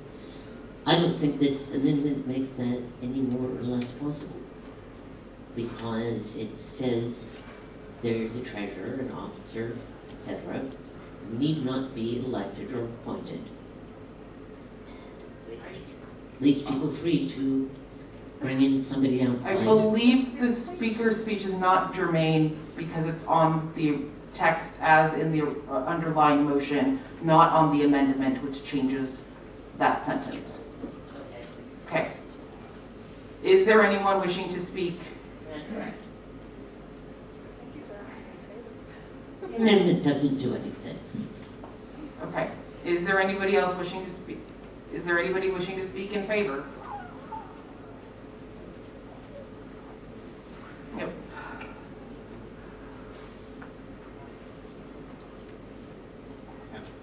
Mr. Chairperson, Greg Richards, he, him. I will confess I may be speaking from a position of ignorance here, and if anyone knows me, that is a very big admission to make. But if the MPC works like every other body I have ever been on or heard of, the chair has one key responsibility which can't be delegated, which is to break ties. Therefore, they must presumably be an elected appointed member in order to be able to vote to do that.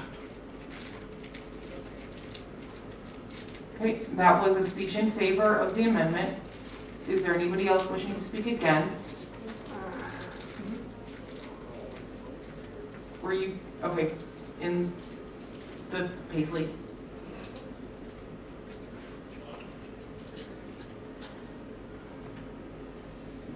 Mixed chairperson, my name is Joni Brill-Dashoff.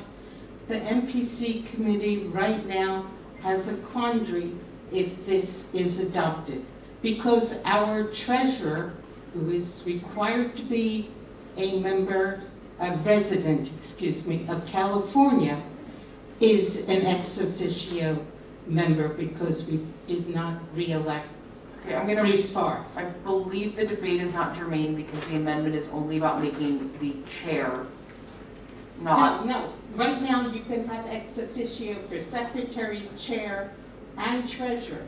If you change it so it's only chair, no, the amendment does the opposite, so the debate is not germane. I'm sorry. But it is true that we absolutely have to have. I understand, but the debate is not germane, and so the member is out of order. Is there anybody else wishing to speak against the amendment? Yes.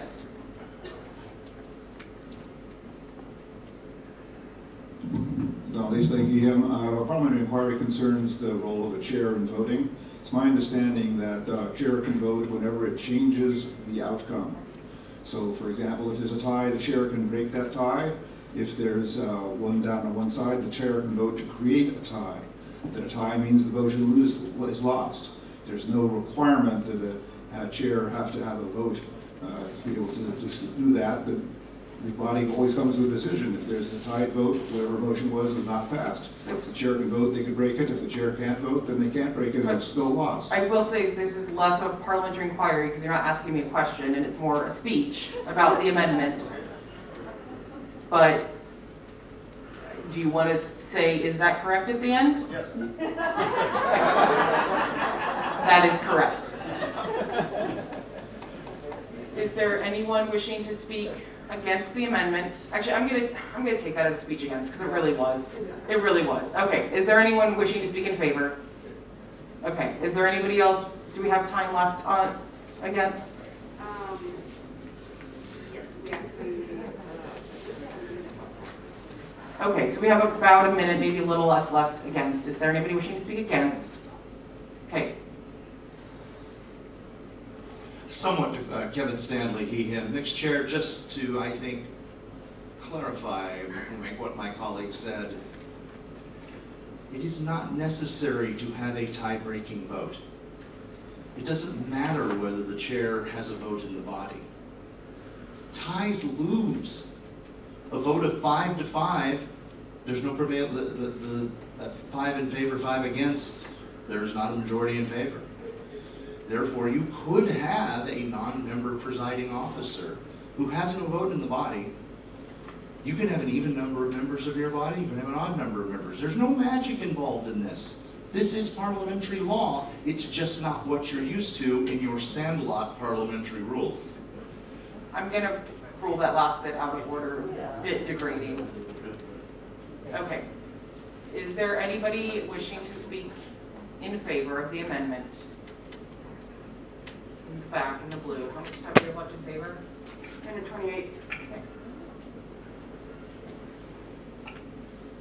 Garrett Cameron, he, him. I believe the position of chair is so important that it should be someone who was elected or appointed by a convention committee rather than someone selected by the MPC. They must be responsible to the external body. Okay, that was a speech in favor of the amendment. How much time is remaining against? 16 seconds. Okay, 16 seconds. Is there anyone wishing to speak against? Is there anyone else wishing to speak in favor? See none. Did you already speak on the amendment or on the underlying motion? I think I did. I opposed it. Oh, you did, you were the proposer. My apologies. Okay. And you didn't speak on it, so if you would like to speak in favor of it, that's in order.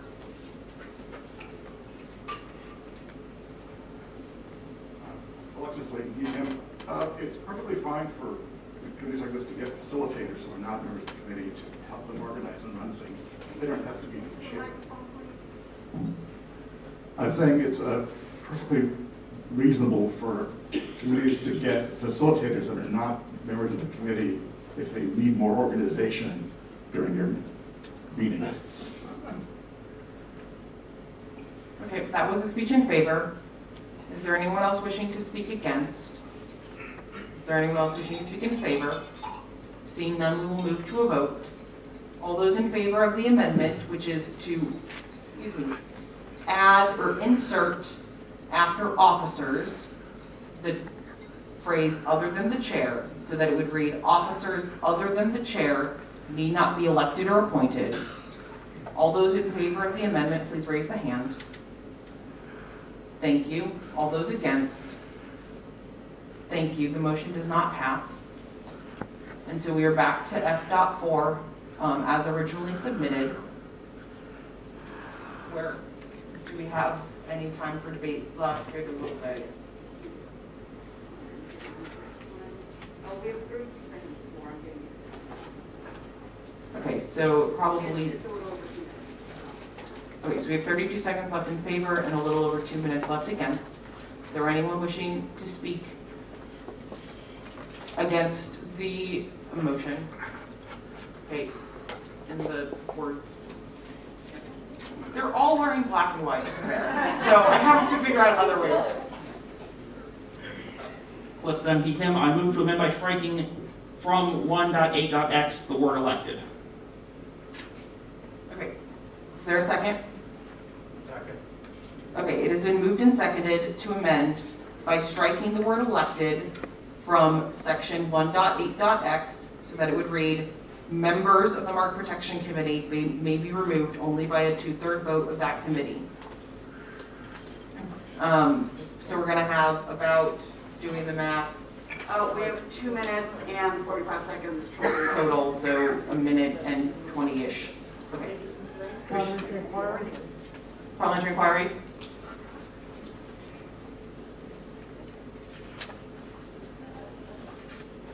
Next chairperson, if this amendment passes and is taken up in convention passes, that means then Directing speech to me doesn't mean you have to look at me. sorry, it's just easier. If this passes and the whole lot, does that mean that convention committee cannot remove a member from that committee they originally appointed?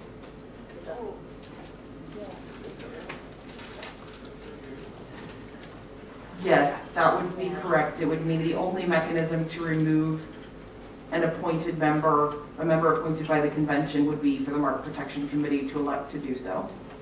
Correct. Okay. Do you wish to speak in favor? Yes. Okay. Cliff Dunn, be him. My reason for moving this is very simple. It is entirely possible to envision a situation where you have a problematic member of the MPC that a convention refuses to remove, and who is genuinely causing problems. I believe there may be a current situation where the MPC would have voted to remove somebody if they have the ability to, but they can't. Also, I would point out that it is entirely possible for a long-term absentee member problem to arise in either category, and it would behoove MPC to be able to actually push that person out if they're just not showing up for years. I haven't asked for anyone to speak. That was a speech in favor. Is there anyone wishing to speak against? All right, I will recognize you. Is this on? Okay. Perry and Lori, she, her. While I agree that there probably needs to be a mechanism to remove the appointed members, we should not prohibit the appointing body from removing their own appointed members. We should perhaps increase the ability to remove those members, but we should not decrease it. Point of information? Okay, there's been a request for information. Would removing the word only from this accomplish what the proposer? So the question is if removing the word only from this would accomplish what the proposer is After saying. members of the Mark Protection Committee may be Right. removed by a 2/3 vote of the committee. It mandates 2 paths for removing members of the committee. Correct. I believe that such an amendment would accomplish that, though I would remind the body that per our rules, second order amendments are not generally allowed. I am also going to temporarily turn the chair over to the deputy chair because I need to take a quick fire break. So I will leave you all in Warren's hands. Suspend the rules.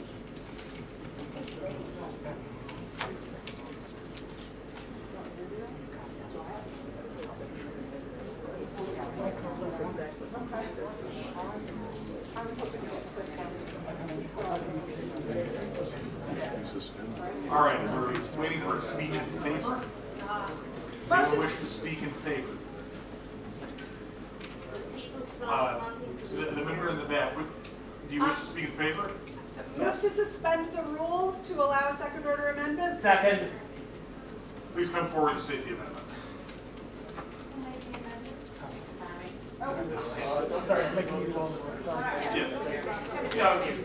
You have to state what the amendment is. You have to state what the amendment is when you move to suspend the rules.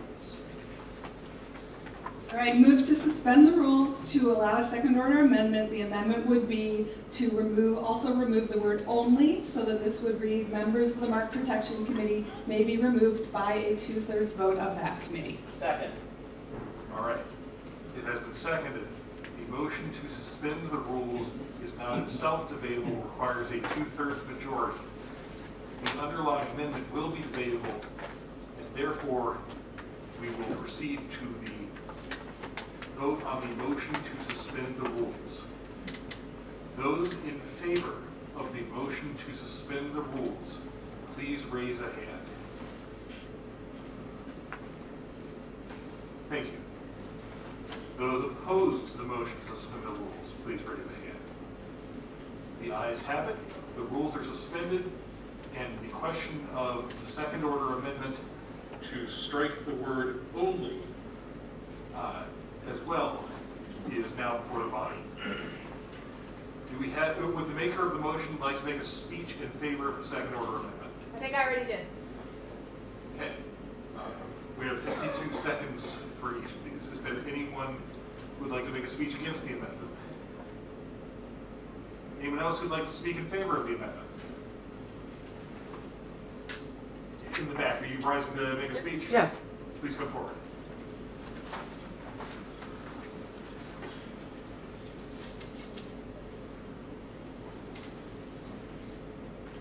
Lisa Hayes, she, her.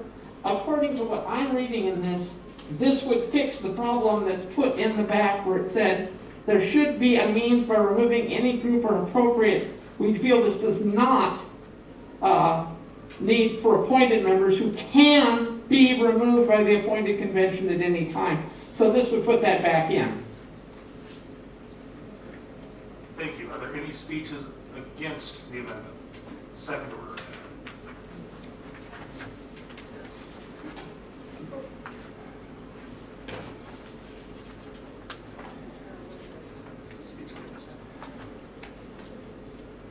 Ron Oakes, he, him. I'm concerned that without the word only in there, this provides an alternative mechanism for elected members to be removed.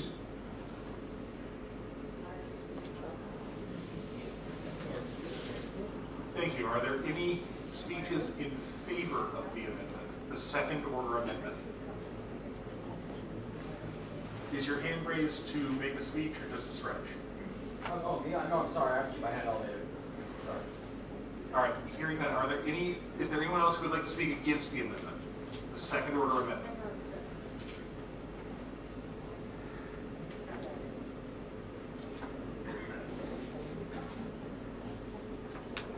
We're pausing for the secretary. I will recognize you when the secretary gives me clearance.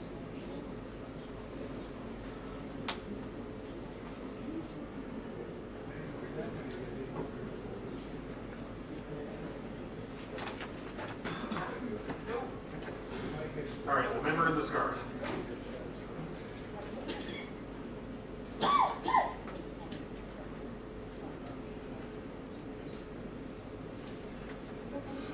Is this a speech against or a privileged motion?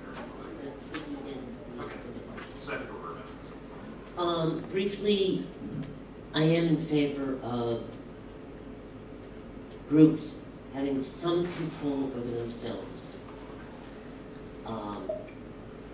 I just disagreed with what I was about to say, so please ignore me. 10 seconds. Is there anyone who'd like to speak in favor of the second order amendment? Anyone else against the second order amendment?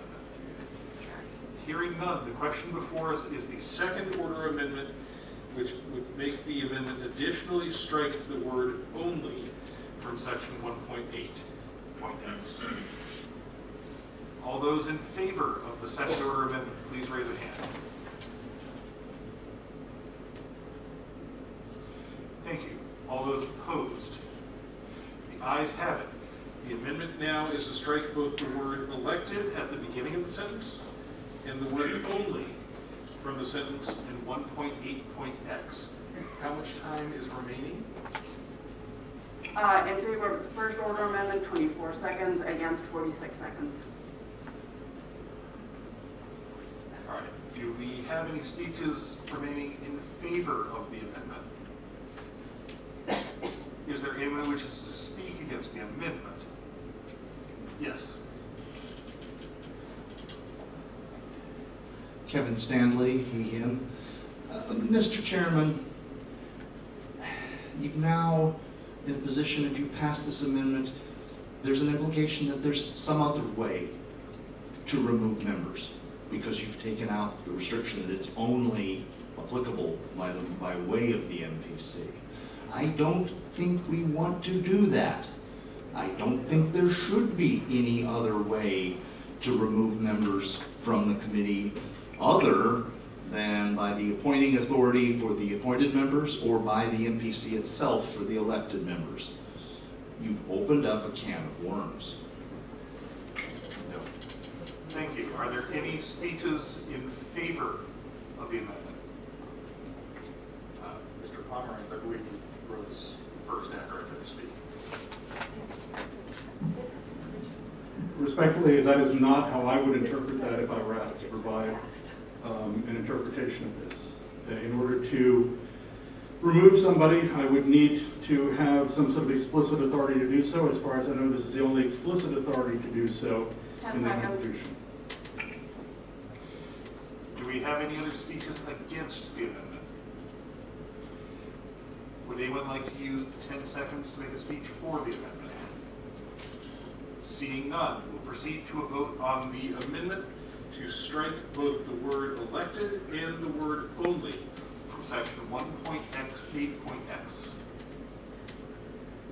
Those in favor of the amendment, please raise a hand. Thank you. Those opposed to the amendment, please raise a hand.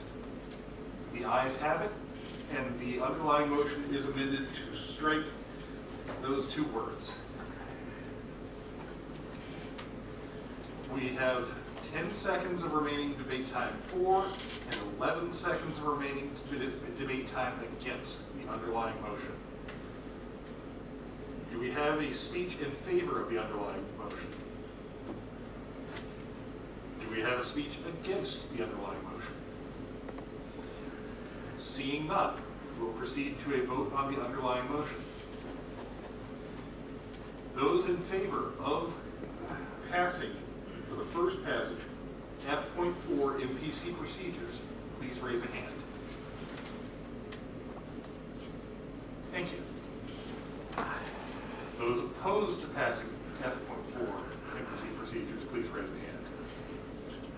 The ayes have it, and the first passage of F.4 has been achieved. It will be passed on to Seattle.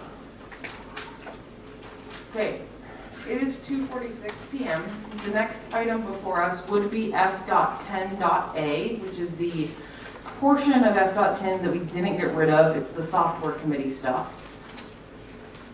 This is one of the areas where we had some fun yesterday, so I feel like we don't want to take it up. Looking at this list, are any of the members of F.17 editorial alignment in the room? Okay, then I don't think it would be fair to take that up.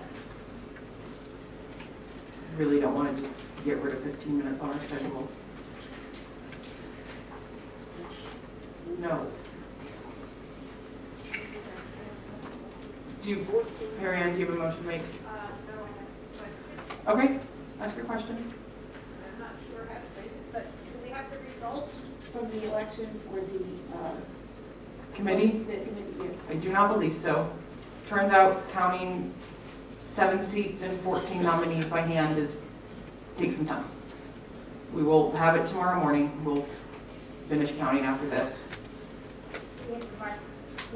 Yeah, we did the Mark Protection Committee.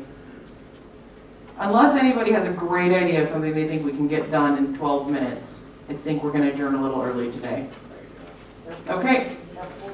What? You're not here. The MPC, no, we don't have the committee on investigation, that's what was just asked. And we already did the MPC. So, what is your question? I was going to point out that there is a fair chance that if 19 and 20 were brought up, they would be referred to committee and therefore dealt with. Given that we have 2 constitutional changes before us that directly conflict with each other, it doesn't feel like the sort of thing we're going to handle in 12 minutes. So I'm going to say that we are adjourned until 10 a.m. tomorrow.